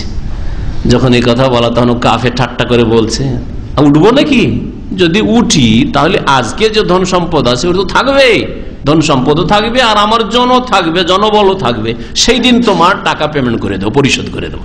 কি ঠাট্টা, ওই দিনে দিয়ে দেবো, যদি উঠতেই হয় ওই দিনে ধন সম্পদ থাকবে, টাকা পয়সা থাকবে, দিয়ে দেবো। আল্লাহ বলছেন ওই কাফেরকে দেখো যে আমার আয়াতকে অস্বীকার করেছে, বলছে যে আমাকে কিয়ামতের দিনও ধন সম্পদ দেওয়া হবে আর সন্তান সন্ততি আলাদাও দেওয়া হবে। আর তালাল গায়েব, আল্লাহ বলছেন গায়েব কি উকি মেরে দেখেছে নাকি? হ্যাঁ, যে কিয়ামতের দিন আমাকে দেওয়া হবে, আমার ছেলে মেয়ে থাকবে, আমার ধনজন থাকবে, কি করে দেখলো সে? আমিত্তা খাদা ইন্দার রহমান আহাদা, নাকি দয়াবান আল্লাহ পাকের সাথে সে প্রতিশ্রুতি নিয়েছে, আল্লাহ তার সাথে ওয়াদা করেছে যে হে আসবেন ওয়াইল, তোমাকে কিয়ামতের দিনও কি করব, ধনজন দেব, এই ওয়াদা করেছেন আল্লাহ পাক? না, কাল্লা, কখনো না, কোশ্চিন কালেও না। সানাক্তুবু মা ইয়াকুল, যা বলছে আমি অবশ্যই লিখে রাখবো আমার ফেরেশতা মালাইকাদেরকে দিয়ে। ওয়া নামুদ্দু লাহু মিনাল আযাবি মাদ্দা, আর এই রকম লোকদের জন্য, এর জন্য আর এই শ্রেণীর লোকদের জন্য আযাবকে বৃদ্ধি করতেই থাকবো, বাড়াতেই থাকবো। মাদ্দা আল্লাহ দুইবার, নামুদ্দু লাহু আর মাদ্দা, এই জন্য দুইবার করে তাগিদের জন্য এটাকে বলা হয় মাফউলে মুতলাক। ওয়া নারিসুহু মা ইয়াকুল, আর যা কিছু এ বললো বা বলছে এর আমি মালিক হব, যেই বিষয়টি বলছে এই বিষয়ের মালিক আমি। মানে কিয়ামতের দিন কোন লোক ধন সম্পদের মালিক হবে না, কিয়ামতের দিন কারো সন্তান সন্ততির দাবি দেওয়া থাকবে না যে আমার এই যে জনবল আছে নিয়ে এসছি, ছেলে মেয়েদেরকে সাথে করে নিয়ে এসছি, এটা থাকবে না। সবকিছুর মালিক কে হবেন? আল্লাহ বলছেন ওয়ানারাসুল মায়াকুল, যে বিষয়টি বলছে যে ধন জন থাকবে এর মালিক আমি হব। ওয়ায়াতিনা ফারদা, আর আমার কাছে হাজির হবে নিঃসঙ্গ হয়ে, একাকী। ফারদান মানে একা একা। ওয়াত্তাখাযু মিন দুনিল্লাহি আলিহা, আর কাফের মুশরিকের আল্লাহকে বাদ দিয়ে অনেক উপাস্য সাব্যস্ত করেছে। লিয়াকুনু লাহুম ইজ্জা, যাতে করে এরা তাদেরকে শক্তি, তাদের সাহায্য করে। যারাই আল্লাহ ছাড়া অন্যের পূজা করে কি ধারণা রাখে যে এরা আমাদের কাজে আসবে, সাহায্য করবে, আমাদের মনের কামনা বাসনা পূরণ করবে। কেউ ছেলে মেয়ে পাওয়ার আশায় সিজদা করে কবর মাজারে গিয়ে, কেউ রোগ ভালো হওয়ার আশায়, কেউ বলে আমার রিজিকে বরকত হবে, কেউ বলে আমার ফাইজ রুহানি ফাইজ ও বরকত আসবে। এইসব শিরকি আকীদা রাখে। আবার দেব দেবী মূর্তি সম্পর্কে যারা ওইসব মূর্তি পূজক তাদের ওইসব আকীদা। আল্লাহ পাক রব্বুল বলছে যে মানুষ যে আল্লাহ ছাড়া অন্যের পূজা করে আর মনে করে যে সবের পূজা করছে, যেগুলিকে সেজদা করছে, কবর মাজার হোক আর প্রতিমা পুতুল হোক, এরা আমাদের ইজ্জতের কারণ হবে, এরা আমাদের শক্তিশালী করবে, এরা আমাদের সাহায্য সহযোগিতা করবে ইহকাল পরে। এরা আমাদেরকে খালি একাই ছেড়ে যাবে না, একা জান্নাতে যাবে না, সাথে নিয়ে যাবে। বাবা গো, তোমাদেরকে বাবা ছেড়ে একা জান্নাতে যাবেন না, সবকে সাথে নিয়ে যাবেন না। লিয়াকুনু লাহুম ইজ্জা, আল্লাহ বলছেন শোনো, কাল্লা, কুসিন কালেও না। সায়াকফুরুনা বিইবাদাতিহিম, বরং যাদের পূজা করেছে আর তারা যদি হক পথের পথিক হয়, তাহলে তারা তাদের এই শিরকি ইবাদতকে অস্বীকার করবে। যে আল্লাহ এদেরকে সেজদা করতে বলিনি। আব্দুল কাদির জিলানী বলেন আল্লাহ আমার কবরকে সেজদা করতে বলিনি। আম্বিয়া রাসূলগণ বলেন আল্লাহ আমাদের কবরকে সেজদা করতে বলিনি। ইমাম আবু হানিফা বলে আল্লাহ আমার কবরকে সেজদা করতে বলিনি। সায়াকফুরুনা বিইবাদাতি ওয়া ইয়াকুনুনা আলাইহিম দিদ্দা, এদের সহযোগী ইজ্জা হওয়া তো দূরের কথা, দিদ্দা হবে। ইজ্জতের কারণ হবে না, সাহায্য সহযোগিতা করবে না, বরং কি হবে, তাদের বিপরীত হয়ে যাবে। দিদ মানে বিপরীত, অপোজিট। তাদের অপোজিট আল্লাহর সামনে কেস করবে যে আল্লাহ এর বিচার করো এই মুশরিকদের যারা তোমাকে বাদ দিয়ে আমাদের পূজা করেছে। এই বিষয়টিকে আল্লাহ পাক অন্য আয়াতে কোরআনে কারীমে উল্লেখ করেছেন। আর সেই আয়াতগুলো সামনে রাখতে পারেন। আল্লাহ পাক কি বলেছেন, ওমান আযাল্লু মিম্মান ইয়াদউ মিন দুনিল্লাহি মান লা ইস্তাজিবু লাহু ইলা ইয়াউমিল কিয়ামা ওয়া হুম আন দুআইহিম গাফিলুন। ওয়া ইযা হুশিরান নাস, কিয়ামতের হাসরের মাঠে কি হবে, কানু লাহুম আদাআন, এই উপাস্যরা যাদের আল্লাহ ছাড়া পূজা করা হয়েছে, সিজদা করা হয়েছে, এরা দুশমন হয়ে যাবে। আদান, ওখানে দুশমন আল্লাহ বলেছেন, এখানে দিদ্দান বলেছেন সংক্ষেপে। আল্লাহ বলছে আলাম তারা, হে নবী তুমি কি চিন্তা করে দেখো না, অন্তর্দৃষ্টি দিয়ে দেখো না, আন্না আরসালনা শায়াতিন আলাল কাফিরিন, আমি শয়তানদেরকে কাফেরদের উপর ছেড়ে দিয়েছি, তাউজ্জুহুম আজ্জা, এদেরকে সর্বনাশ করে। এই শয়তান এদের সর্বনাশ করে, এদেরকে পথভ্রষ্ট করে থাকে। ফালা তাজাল আলাইহিম, এদের ক্ষেত্রে তুমি তাড়াহুড়া করিও না। ইন্নামা নাউদ্দু লাহুম আদ্দা, এদের জন্য দিনগুলি গণনা করে রাখছি, গুণে রাখছি। আল্লাহ দিন গণনা করে রাখছেন, গুণে রাখছেন, যে সময় তোমাদের ঘনিয়ে আসছে। ইয়াউমা নাহশুরুল মুত্তাকিনা ইলার রহমান আফদা, এই তো ছিল কাফের মুশরিকদের অবস্থা। পক্ষান্তরে মুমিন যারা মুত্তাকিন, আল্লাহ বলছে ইয়াউমা নাহশুরুল মুত্তাকিন, স্মরণ করো ওই দিনকে যেদিন সমবেত করব আল্লাহ ভীরুদেরকে, মুত্তাকিদেরকে, ইলার রহমান দয়াবান আল্লাহ পাকের সামনে, ওয়াফদা মেহমান অতিথি, সম্মানিত অতিথি হিসাবে। ওয়াফদ হিসাবে, ওয়াফদ মানে হচ্ছে সম্মানিত অতিথি। কোন একটি দেশের পক্ষ থেকে, কোন একটি দলের পক্ষ থেকে যে প্রতিনিধি হয়ে যায় ওকে ওয়াফদ, আরবি ভাষা আজকেও ওয়াফদ বলা হয়। আল্লাহ পাক রব্বুল আলামিন বলছেন সেই দিন মুত্তাকি আল্লাহ বিরোধীদেরকে দয়াবান আল্লাহর সামনে জমা করা হবে, একত্রিত করা হবে সম্মানিত অতিথি হিসাবে। ওয়া নাসুকুল মুজরিমিন, পক্ষান্তর অপরাধীদেরকে তাড়িয়ে নিয়ে আসা হবে। সাকা ইয়াসুকু মানে তাড়িয়ে, যে গরু ছাগলকে পেছন থেকে মার দেয়া তাড়িয়ে নেওয়া হয়, ফেরেশতারা তাড়িয়ে নিয়ে যাবে এলা জাহান্নামা, জাহান্নামের দিকে, বিরদান পিপাসিত অবস্থায়। এমন পিপাসিত অবস্থায় যখন পিপাসিত গরু ছাগল উটকে যখন পানি দেখতে পায়, গরু ছাগল উঠে আর তাড়িয়ে নিয়ে যাওয়া, এমনিতে দৌড় দেয়, এমনিতে দৌড় দেয়, ওই রকমই দৌড় দেবে জাহান্নামের দিকে। মরিচিকা নিজের আমল মনে করবে যে অনেক কিছু ভালো করেছিলাম দুনিয়াতে, পাবো, কিন্তু শিরক কুফরি করে মরেছে, পাপ করে মরেছে। আসলে মরিচিকা দেখবে হাতটাই যা হলো মেজুসাই, কিছুই পাবে না, জাহান্নামে যাবে। আল্লাহ পাক রব্বুল বলছেন লা ইয়ামলিকুনা শাফাআতা, এরা কোনো সুপারিশের অধিকারী হবে না। এর একটি তাফসীর হচ্ছে যে যারা অপরাধী জাহান্নামী তারা কারো সুপারিশ পাবে না, তারা কারো সুপারিশ পাবে না, এটা হচ্ছে প্রসিদ্ধ তাফসীর। নিজেরা তো সুপারিশ পাবে না। ইল্লা মানিত্তাখাযা ইনদার রহমান আহদা, তবে যেই ব্যক্তি দয়াবান আল্লাহ পাকের কাছে ওয়াদা নিয়েছে, প্রতিশ্রুতি নিয়েছে। এই আহদা মানে লা ইলাহা ইল্লাল্লাহ, যেই ব্যক্তি কালেমা তাইয়্যিবা লা ইলাহা ইল্লাল্লাহ মুহাম্মাদুর রাসূলুল্লাহ এই কালেমার শাহাদা সাক্ষ্য দিয়েছে, অন্তরে বিশ্বাস করে মুখে সাক্ষী দিয়েছে এবং সেই মোতাবেক জীবন গড়েছে, এটা হচ্ছে ইত্তাখাযা ইনদার রহমান আহদার তাফসীর। তাহলে মুমিন ধার্মিক ব্যক্তি যে শিরক মুক্ত, তারাই কি হবে, অন্যের সুপারিশ পাবে। হয়তো কোনো ঘাটতি আছে, আমলের পাপ আছে, কিন্তু ঈমান তাওহীদ ঠিক আছে, তাওহীদ ঠিক আছে, শিরক মুক্ত আছে, বিদআত মুক্ত আছে, তাহলে শাফাআত পাবে। এই হচ্ছে একটি তাফসীর।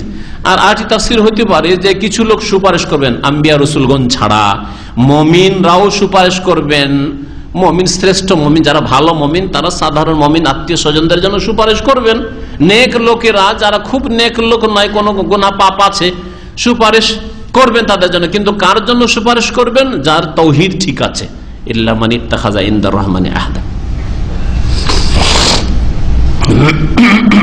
আল্লাহ বলছেন ওয়াকালু ইত্তাখাযা রহমান ওয়ালাদা, আর কাফিররা বলে থাকে যে দয়ামান আল্লাহ সন্তান গ্রহণ করেছেন, আল্লাহর ছেলে মেয়ে রয়েছে।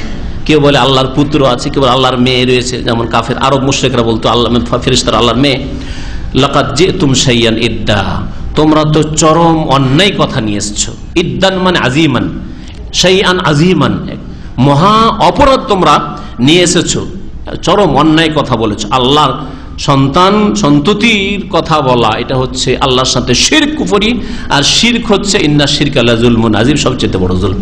তাকাদুস সামাওয়াতু ইয়াতাফাত্তারনা মিনহু, এই কথাই উপক্রম হয়েছে যে আসমান সমূহ বিদীর্ণ হয়ে যাবে, চূর্ণ বিচূর্ণ হয়ে যাবে।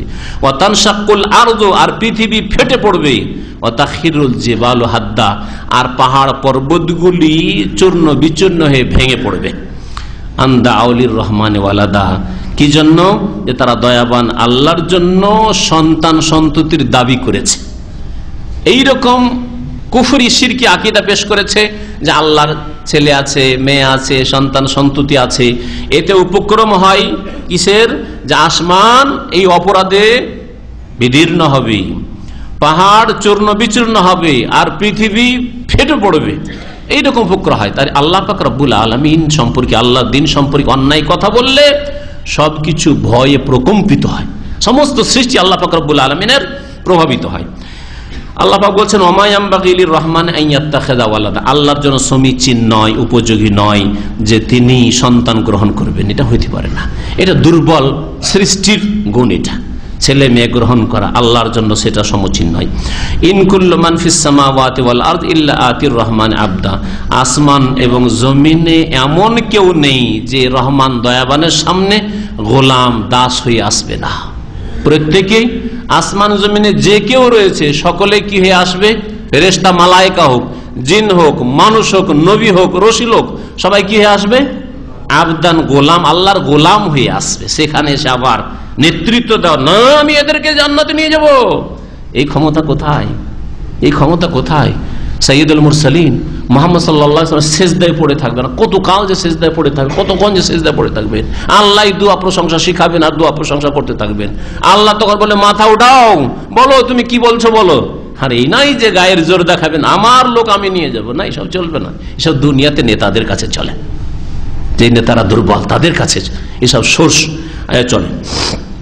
আল্লাহ বলছেন লাকাদ আহসাহুম ওয়া আদ্দাহুম আদ্দা, আল্লাহ পাক তাদের গণনা করে রেখেছেন। লাকাদ আহসাহুম তাদের পরিবেষ্টন করে রেখেছেন, ওয়া আদ্দাহুম আদ্দা তাদের প্রত্যেককে গুণে রেখেছেন। ওয়া কুল্লুহুম আতিহি ইয়াউমাল কিয়ামাতি ফারদা, আর প্রত্যেককে কিয়ামতের দিন একাকী আসবে, প্রত্যেককে কিয়ামতের দিন একা আসবে, দল দল ধরে। এই তরিকতের লোক, চিশতি তরিকার লোক, চিশতি ইমাম সাহেব পীর সাহেবের সাথে সবাই একসাথে, এই হচ্ছে সাবেরিয়া তরিকার লোক, সুতরাং একসাথে না। আল্লাহ কি স্পষ্ট ভাষায় বলছেন, ফারদা, সবাই একা একাই একাই। রব্বে সাল্লিম সাল্লিম, আল্লাহ আল্লাহ হেফাজত রাখো, নাফসি নাফসি, আমার কি হবে আমার কি হবে। এই অবস্থায় আল্লাহ পাক রব্বুল আলামিনের সামনে হাজির হবে। আল্লাহ পাক রব্বুল ইরশাদ করেন, ইন্নাল্লাযীনা আমানু ওয়া আমিলুস সালিহাত, নিঃসন্দেহে যারা ঈমান নিয়ে এসেছে আর সৎকর্মশীল হয়েছে, সায়াজআলু লাহুমুর রহমান উদ্দা, দয়াবান আল্লাহ পাক রব্বুল তাদের জন্য ভালোবাসা সৃষ্টি করে দেবেন। তাদের জন্য আল্লাহ পাক কি করবেন, ভালোবাসা সৃষ্টি করে দেবেন। যারা ঈমানদার হয়, সৎকর্মশীল হয়, তাদের জন্য আল্লাহ পাক ফেরেশতাদের মাঝে, জিনদের মাঝে, সমস্ত সৃষ্টি, গাছপালা, নদী নালা আর যত আল্লাহ পাকের সৃষ্টি রয়েছে, আর সৎকর্মশীল ভালো মানুষ দেখুক আর নাই দেখুক, দূর থেকে ভালোবাসে। বাস্তব সত্য নয় কি? আমি আপনি, আমাদের মুমিন মুমিনাত ভাই, সে পূর্বে পশ্চিমে যেখানে থাকুক না কেন, হ্যাঁ, সবাইকে ভালোবাসি। এই ভালোবাসা যারা ঈমানদার সৎকর্মশীল, তাদের ভালোবাসা আল্লাহ পাক মানুষের অন্তরে, সমস্ত সৃষ্টির অন্তরে সৃষ্টি করে দেবেন। সায়াজআল্লাহুমুর রহমান উদ্দা, এই মর্মে হাদিস রয়েছে। সময়ের স্বল্পতার জন্য হয়তো হাদিসটা শোনাবো কিনা, আয়াতগুলো শেষ করে নিয়ে, আর দুটি আয়াত রয়েছে। আল্লাহ পাক তারপরে কোরআনে কারীম সম্পর্কে বলছেন, ফাইন্নামা ইয়াসসারনাহু বিলিসানিক, হে নবী, নিঃসন্দেহে আমি এই কোরআনকে তোমার ভাষায় বড় সহজ করে দিয়েছি। কোরআন বড় সহজ। আর বিদাতীদের লক্ষণ হচ্ছে কোরআন হাদিস বোঝা খুব মুশকিল। কোরআন হাদিস যেমন তেমন কথা বোঝা, এখনো তকলিদ ছাড়া কোনো উপায় নেই। কোন একটা মাসলাকের তকলিদ করতেই হবে, কোরআন হাদিস বোঝা যাবে না। এটা যারা বুঝেছেন, আইম্মায়ে কেরাম বুঝেছেন, ওই চার ইমামই বুঝেছেন, আর কেউ বুঝার নেই। ইজতিহাদের দরজা বন্ধ হয়ে গেছে, এসব মিথ্যা কথা, এসব বিদাতীদের লক্ষণ। আর কোরআনের কথা যে কোরআন সহজ, লিতুবাশশিরা বিহিল মুত্তাকিন, যাতে করে হে নবী তুমি এই কোরআন দ্বারা যারা আল্লাহ ভীরু তাদেরকে সুসংবাদ দাও। আল্লাহ ভীরু, সুতরাং তোমাদের জন্য দুনিয়া আখিরাতে আল্লাহ পাক সম্মান রেখেছেন। ওয়া তুনজিরা বিহি কওমান লুদ্দা, আর তুমি এই কোরআন দিয়ে সতর্ক করবে ঝগড়াটে জাতিকে। কওমান লুদ্দা, লুদ মানে হচ্ছে ঝগড়া করা, যারা ঝগড়াটে জাতি, তাদেরকে তুমি সতর্ক, যারা আল্লাহর তৌহিদ সম্পর্কে, আল্লাহর দ্বীন সম্পর্কে, ঈমান সম্পর্কে, আমল সম্পর্কে ঝগড়া করবে, ইসলামের মৌলিক বিষয় নিয়ে ঝগড়া করবে, বিভিন্ন বিষয় নিয়ে ঝগড়া করে, তা শুধু এই ইসলামের দ্বীন, ইসলামের ক্ষতি করার জন্য, তাদেরকে সতর্ক করবে যে সাবধান হয়ে যাও। যারা সংশয় সৃষ্টি করে, যারা ফিতনা ফাসাদ সৃষ্টি করে, যারা মানুষকে গোমরা করে, এরা হচ্ছে কওমাল লুদ্দা। আল্লাহ পাক তারপরে ইরশাদ করেছেন, ওয়া কাম আহলাকনা ক্বাবলাহুম মিন কারনিন, এর পূর্বে বহু জাতিকে আমি ধ্বংস করেছি। এর পূর্বে কত জাতিকে না আমি ধ্বংস করি, এটাও কাম খাবরিয়া, কত জাতিকে আমি ধ্বংস করেছি। হাল তুহিসসু মিনহুম মিন আহাদিন, তাদের কারো কি সাড়া শব্দ পাচ্ছ? আহাসা ইউহিসসু, এহসাস করা মানে তাদের কি কোনো অনুভূতি তোমার হচ্ছে যে আদ জাতি, সামুদ জাতি আছে, লুত জাতি আছে, লুত আলাইহিস সালামের জাতি, অমুক তমুক জাতি আছে, আবু জাহল আবু লাহাবের অস্তিত্ব আছে, কত কে জুলম অত্যাচার করে গেছে আছে না। হাল তুহিসসু মিনহুম মিন আহাদিন, তাদের কোনো সাড়া শব্দ পাচ্ছ? আও তাসমাউ লাহুম রিকজা, বা তাদের কোনো ক্ষীণ শব্দ তুমি শুনতে পাচ্ছ? রিকজ মানে আস্তে করে আওয়াজ, ক্ষীণ আওয়াজ তুমি তাদের শুনতে পাচ্ছ না? ক্ষীণতম আওয়াজও তাদের শুনতে পাও না, নিস্তব্ধ হয়ে গেছে, দুনিয়া থেকে বিদায় নিয়েছে, তাদের নাম নেওয়ার কেউ নেই। পক্ষান্তরে মুমিন সৎকর্মশীল, তাদের নাম নেওয়ার কিয়ামত পর্যন্ত থাকবে, আর আছে নেই মুহাম্মদ রাসূলুল্লাহ। কত নাম নেওয়া আছে পৃথিবীতে, সবচেয়ে বেশি নাম স্মরণ করা হচ্ছে আল্লাহ পাকের পরে মুহাম্মদ রাসূলুল্লাহ। আর নাম আসলেই সাল্লাল্লাহু আলাইহি ওয়াসাল্লাম, রহমত আর শান্তি বর্ষিত হোক। হ্যাঁ, আবু বকর রাদিয়াল্লাহু আনহু, ওমর রাদিয়াল্লাহু আনহু, ওসমান রাদিয়াল্লাহু আনহু, আলী রাদিয়াল্লাহু আনহু, সাহাবায়ে কেরাম রাদিয়াল্লাহু আনহু, ইমাম অমুক, ইমাম আবু হানিফা রাহমাতুল্লাহ আলাইহি, শাফি, মালিক, আহমদ রাহমাতুল্লাহ আলাইহি আজমাইন, ইমাম বুখারী রাহমাতুল্লাহ আলাইহি। কোন আত্মীয়তা আছে, রক্তের বন্ধন আছে, কিন্তু ইমানি বন্ধন আল্লাহ পাক অন্তরে ভালোবাসা দিয়েছেন। তাদের সারা শব্দও পাচ্ছ, তাদের ইলম দ্বারা উপকৃত হচ্ছ এবং তাদের কথা শুনতেও পাচ্ছ, তাদের চর্চাও রাত দিন হইতে আছে। কিন্তু কাফের বহু জাতিকে আল্লাহ জালেমদেরকে ধ্বংস করেছেন, না তাদের কোনো সারা শব্দই পাও, আর না তাদের কোনো নামগন্ধই পাও, আর না তাদের ক্ষীণতম কোনো আওয়াজও আসে তোমাদের কাছে। আল্লাহ পাক রব্বুল আলামিন যেন আমাদের কোরআন বোঝার তৌফিক দান করেন, কোরআন জীবন গড়ার তৌফিক দান করেন। ওয়া সাল্লাল্লাহু আলা নবিয়িনা মুহাম্মদ ওয়া আলা আলিহি ওয়া সাহবিহি আজমাইন। হ্যাঁ,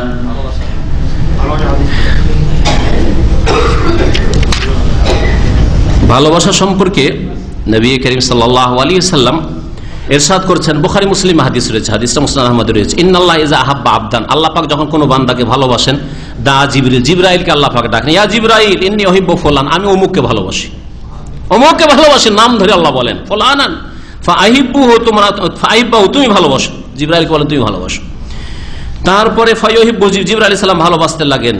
তারপরে জিবরাইল বলেন যে সুম্মা ইউনাদি ফিস সামা আহলিস সামা, আকাশে যত ফেরেশতা রয়েছে সাত আসমানের মধ্যে সমস্ত ফেরেশতাকে ডাক দিয়ে বলেন যে হে ফেরেশতারা শোনো, ইন্নাল্লাহ ইউহিব্বু ফুলানান, আল্লাহ পাক অমুককে ভালোবাসেন, ফাহিব্বু, তোমরা সকলেই ভালোবাসো তাকে।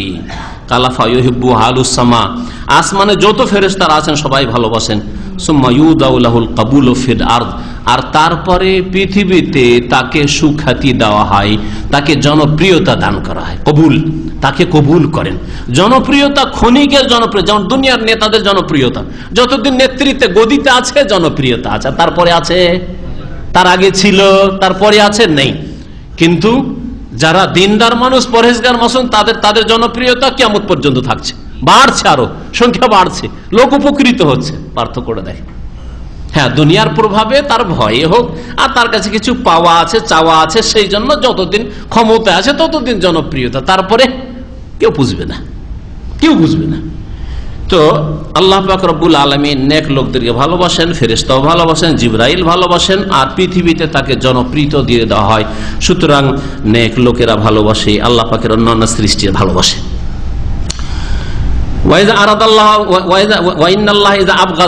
আল্লাহ পাক যখন কোন মানুষকে ঘৃণা করেন, আল্লাহ পাক রব্বুল আলামিন শত্রুতা রাখেন, ঘৃণা করেন। দা জিবরিল, জিবরাইলকে ডাক দেন, ফাকাল ইয়া জিবরিল ইন্নী উবগিযু ফুলানা ফাআবগিযু, আমি অমুকের সাথে দুশমনী রাখি, ঘৃণা করি, তুমিও তাকে ঘৃণা করো, তুমিও তাকে ঘৃণা করো। আল্লাহ পাক নাম ধরে বলেন। ফায়ুবগিযুহু, জিবরাইল আলাইহিস সালাম ঘৃণা করেন। সুম্মা ইউনাদি ফি আহলিস সামা, আকাশে ডাক দেন, ইন্নাল্লাহা ইউবগিযু ফুলানা ফাআবগিযু, আল্লাহ পাক অমুকের সাথে শত্রুতা রাখেন, ঘৃণা করেন, তোমরাও তাকে ঘৃণা করো, শত্রুতা রাখো। কালা ফায়ুবগিযু আহলুস সামা, আকাশের সমস্ত মালায়েকা ফেরেশতা যত সৃষ্টি রয়েছে সবাই দুশমনী রাখে তার সাথে। সুম্মা ইউদাউ লাহুল বাগদাউ ফিল আরদ, পৃথিবীতে ঘৃণা ছড়িয়ে পড়ে, পৃথিবীতে তার ক্ষেত্রে ঘৃণা ছড়িয়ে পড়ে। বলুক আর নাই বলুক, যতই প্রচার মাধ্যমগুলি ওই জালেমের পক্ষে থাক, তারপরে দেখা যায় ঘৃণা ছড়িয়ে পড়েছে, দেশে ঘৃণা ছড়িয়ে পড়েছে, সারা বিশ্বে ঘৃণা ছড়িয়ে পড়েছে, শত্রুতা ছড়িয়ে পড়েছে, কেউ ভালোবাসে নাম আসলে ঘৃণা করে।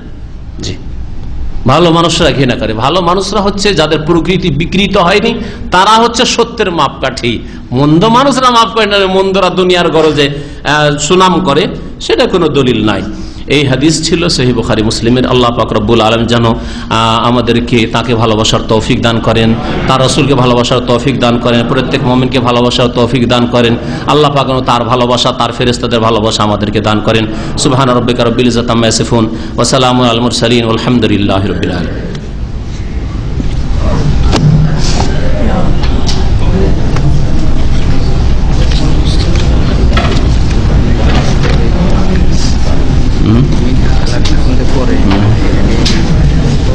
এটা না, আমাদের দেশের লোকেরা যে মিনহা খালাক নাকুম পড়ে মাটি দেওয়ার সময়, এটা জিজ্ঞাসা করেছে, তাই না? এইটা পড়া কোনো হাদিস দ্বারা প্রমাণিত নয়, কোনো সহিহ হাদিস দ্বারা প্রমাণিত নয়, সুতরাং এটা পড়া ভুল। মাটি দেওয়ার সময় বিসমিল্লাহ বলে মাটি দেবে।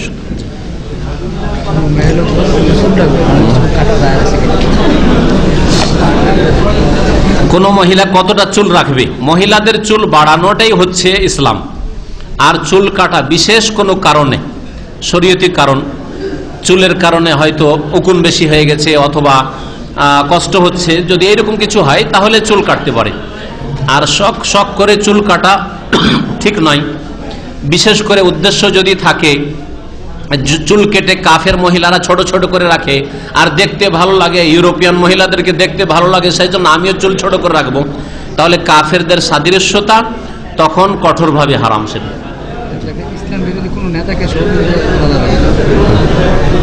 ইসলাম বিরোধী কোন নেতাকে সহযোগিতা করা যাবে কিনা? ইসলাম বিরোধী কোন নেতাকে সহযোগিতা ইসলাম বিরোধী কাজে করা যাবে না। যদি ভালো কথা বলেন তো ভালো কথায় সহযোগিতা করা যাবে। ইসলাম বিরোধী নেতা যদি একটা ভালো কথা বলে, যেন দেশের জন্য, দেশের কল্যাণে কাজ করি, তাহলে সহযোগিতা করবেন। আর যেমন দেশের লোককে মারেন, তাহলে মারবেন না আপনি। নবী করিম সাল্লাল্লাহু আলাইহি ওয়াসাল্লাম নির্দেশ হচ্ছে ভালো কাজে মানুষের সহযোগিতা করো আর অন্যায় কাজে সহযোগিতা করিও না। কোরআনে কারীমের এইটাই নির্দেশ, তাআওয়ানু আলাল বিররি ওয়াত তাকওয়া ওয়ালা তাআওয়ানু আলাল ইসমি ওয়াল উদওয়ান। নেকির কাজে, আল্লাহ ভীরুতার কাজে, ভালো কাজে সাহায্য সহযোগিতা করো, আর অন্যায়ের কাজে কারো সহযোগিতা করিও না, সে নেতা হোক আর সাধারণ মানুষ হোক। আমাদের এক ভাই সেলিম সাহেব দোয়া চেয়েছেন, তার আব্বার জন্য মারা গেছেন, আল্লাহ পাক যেন তার রুহের মাগফিরাত করেন, গুনাহ খাতা মাফ করে দেন এবং তার পরিবার পরিজনকে যেন ধৈর্য ধারণে তৌফিক দান করেন, আল্লাহ পাক জান্নাতবাসী করেন।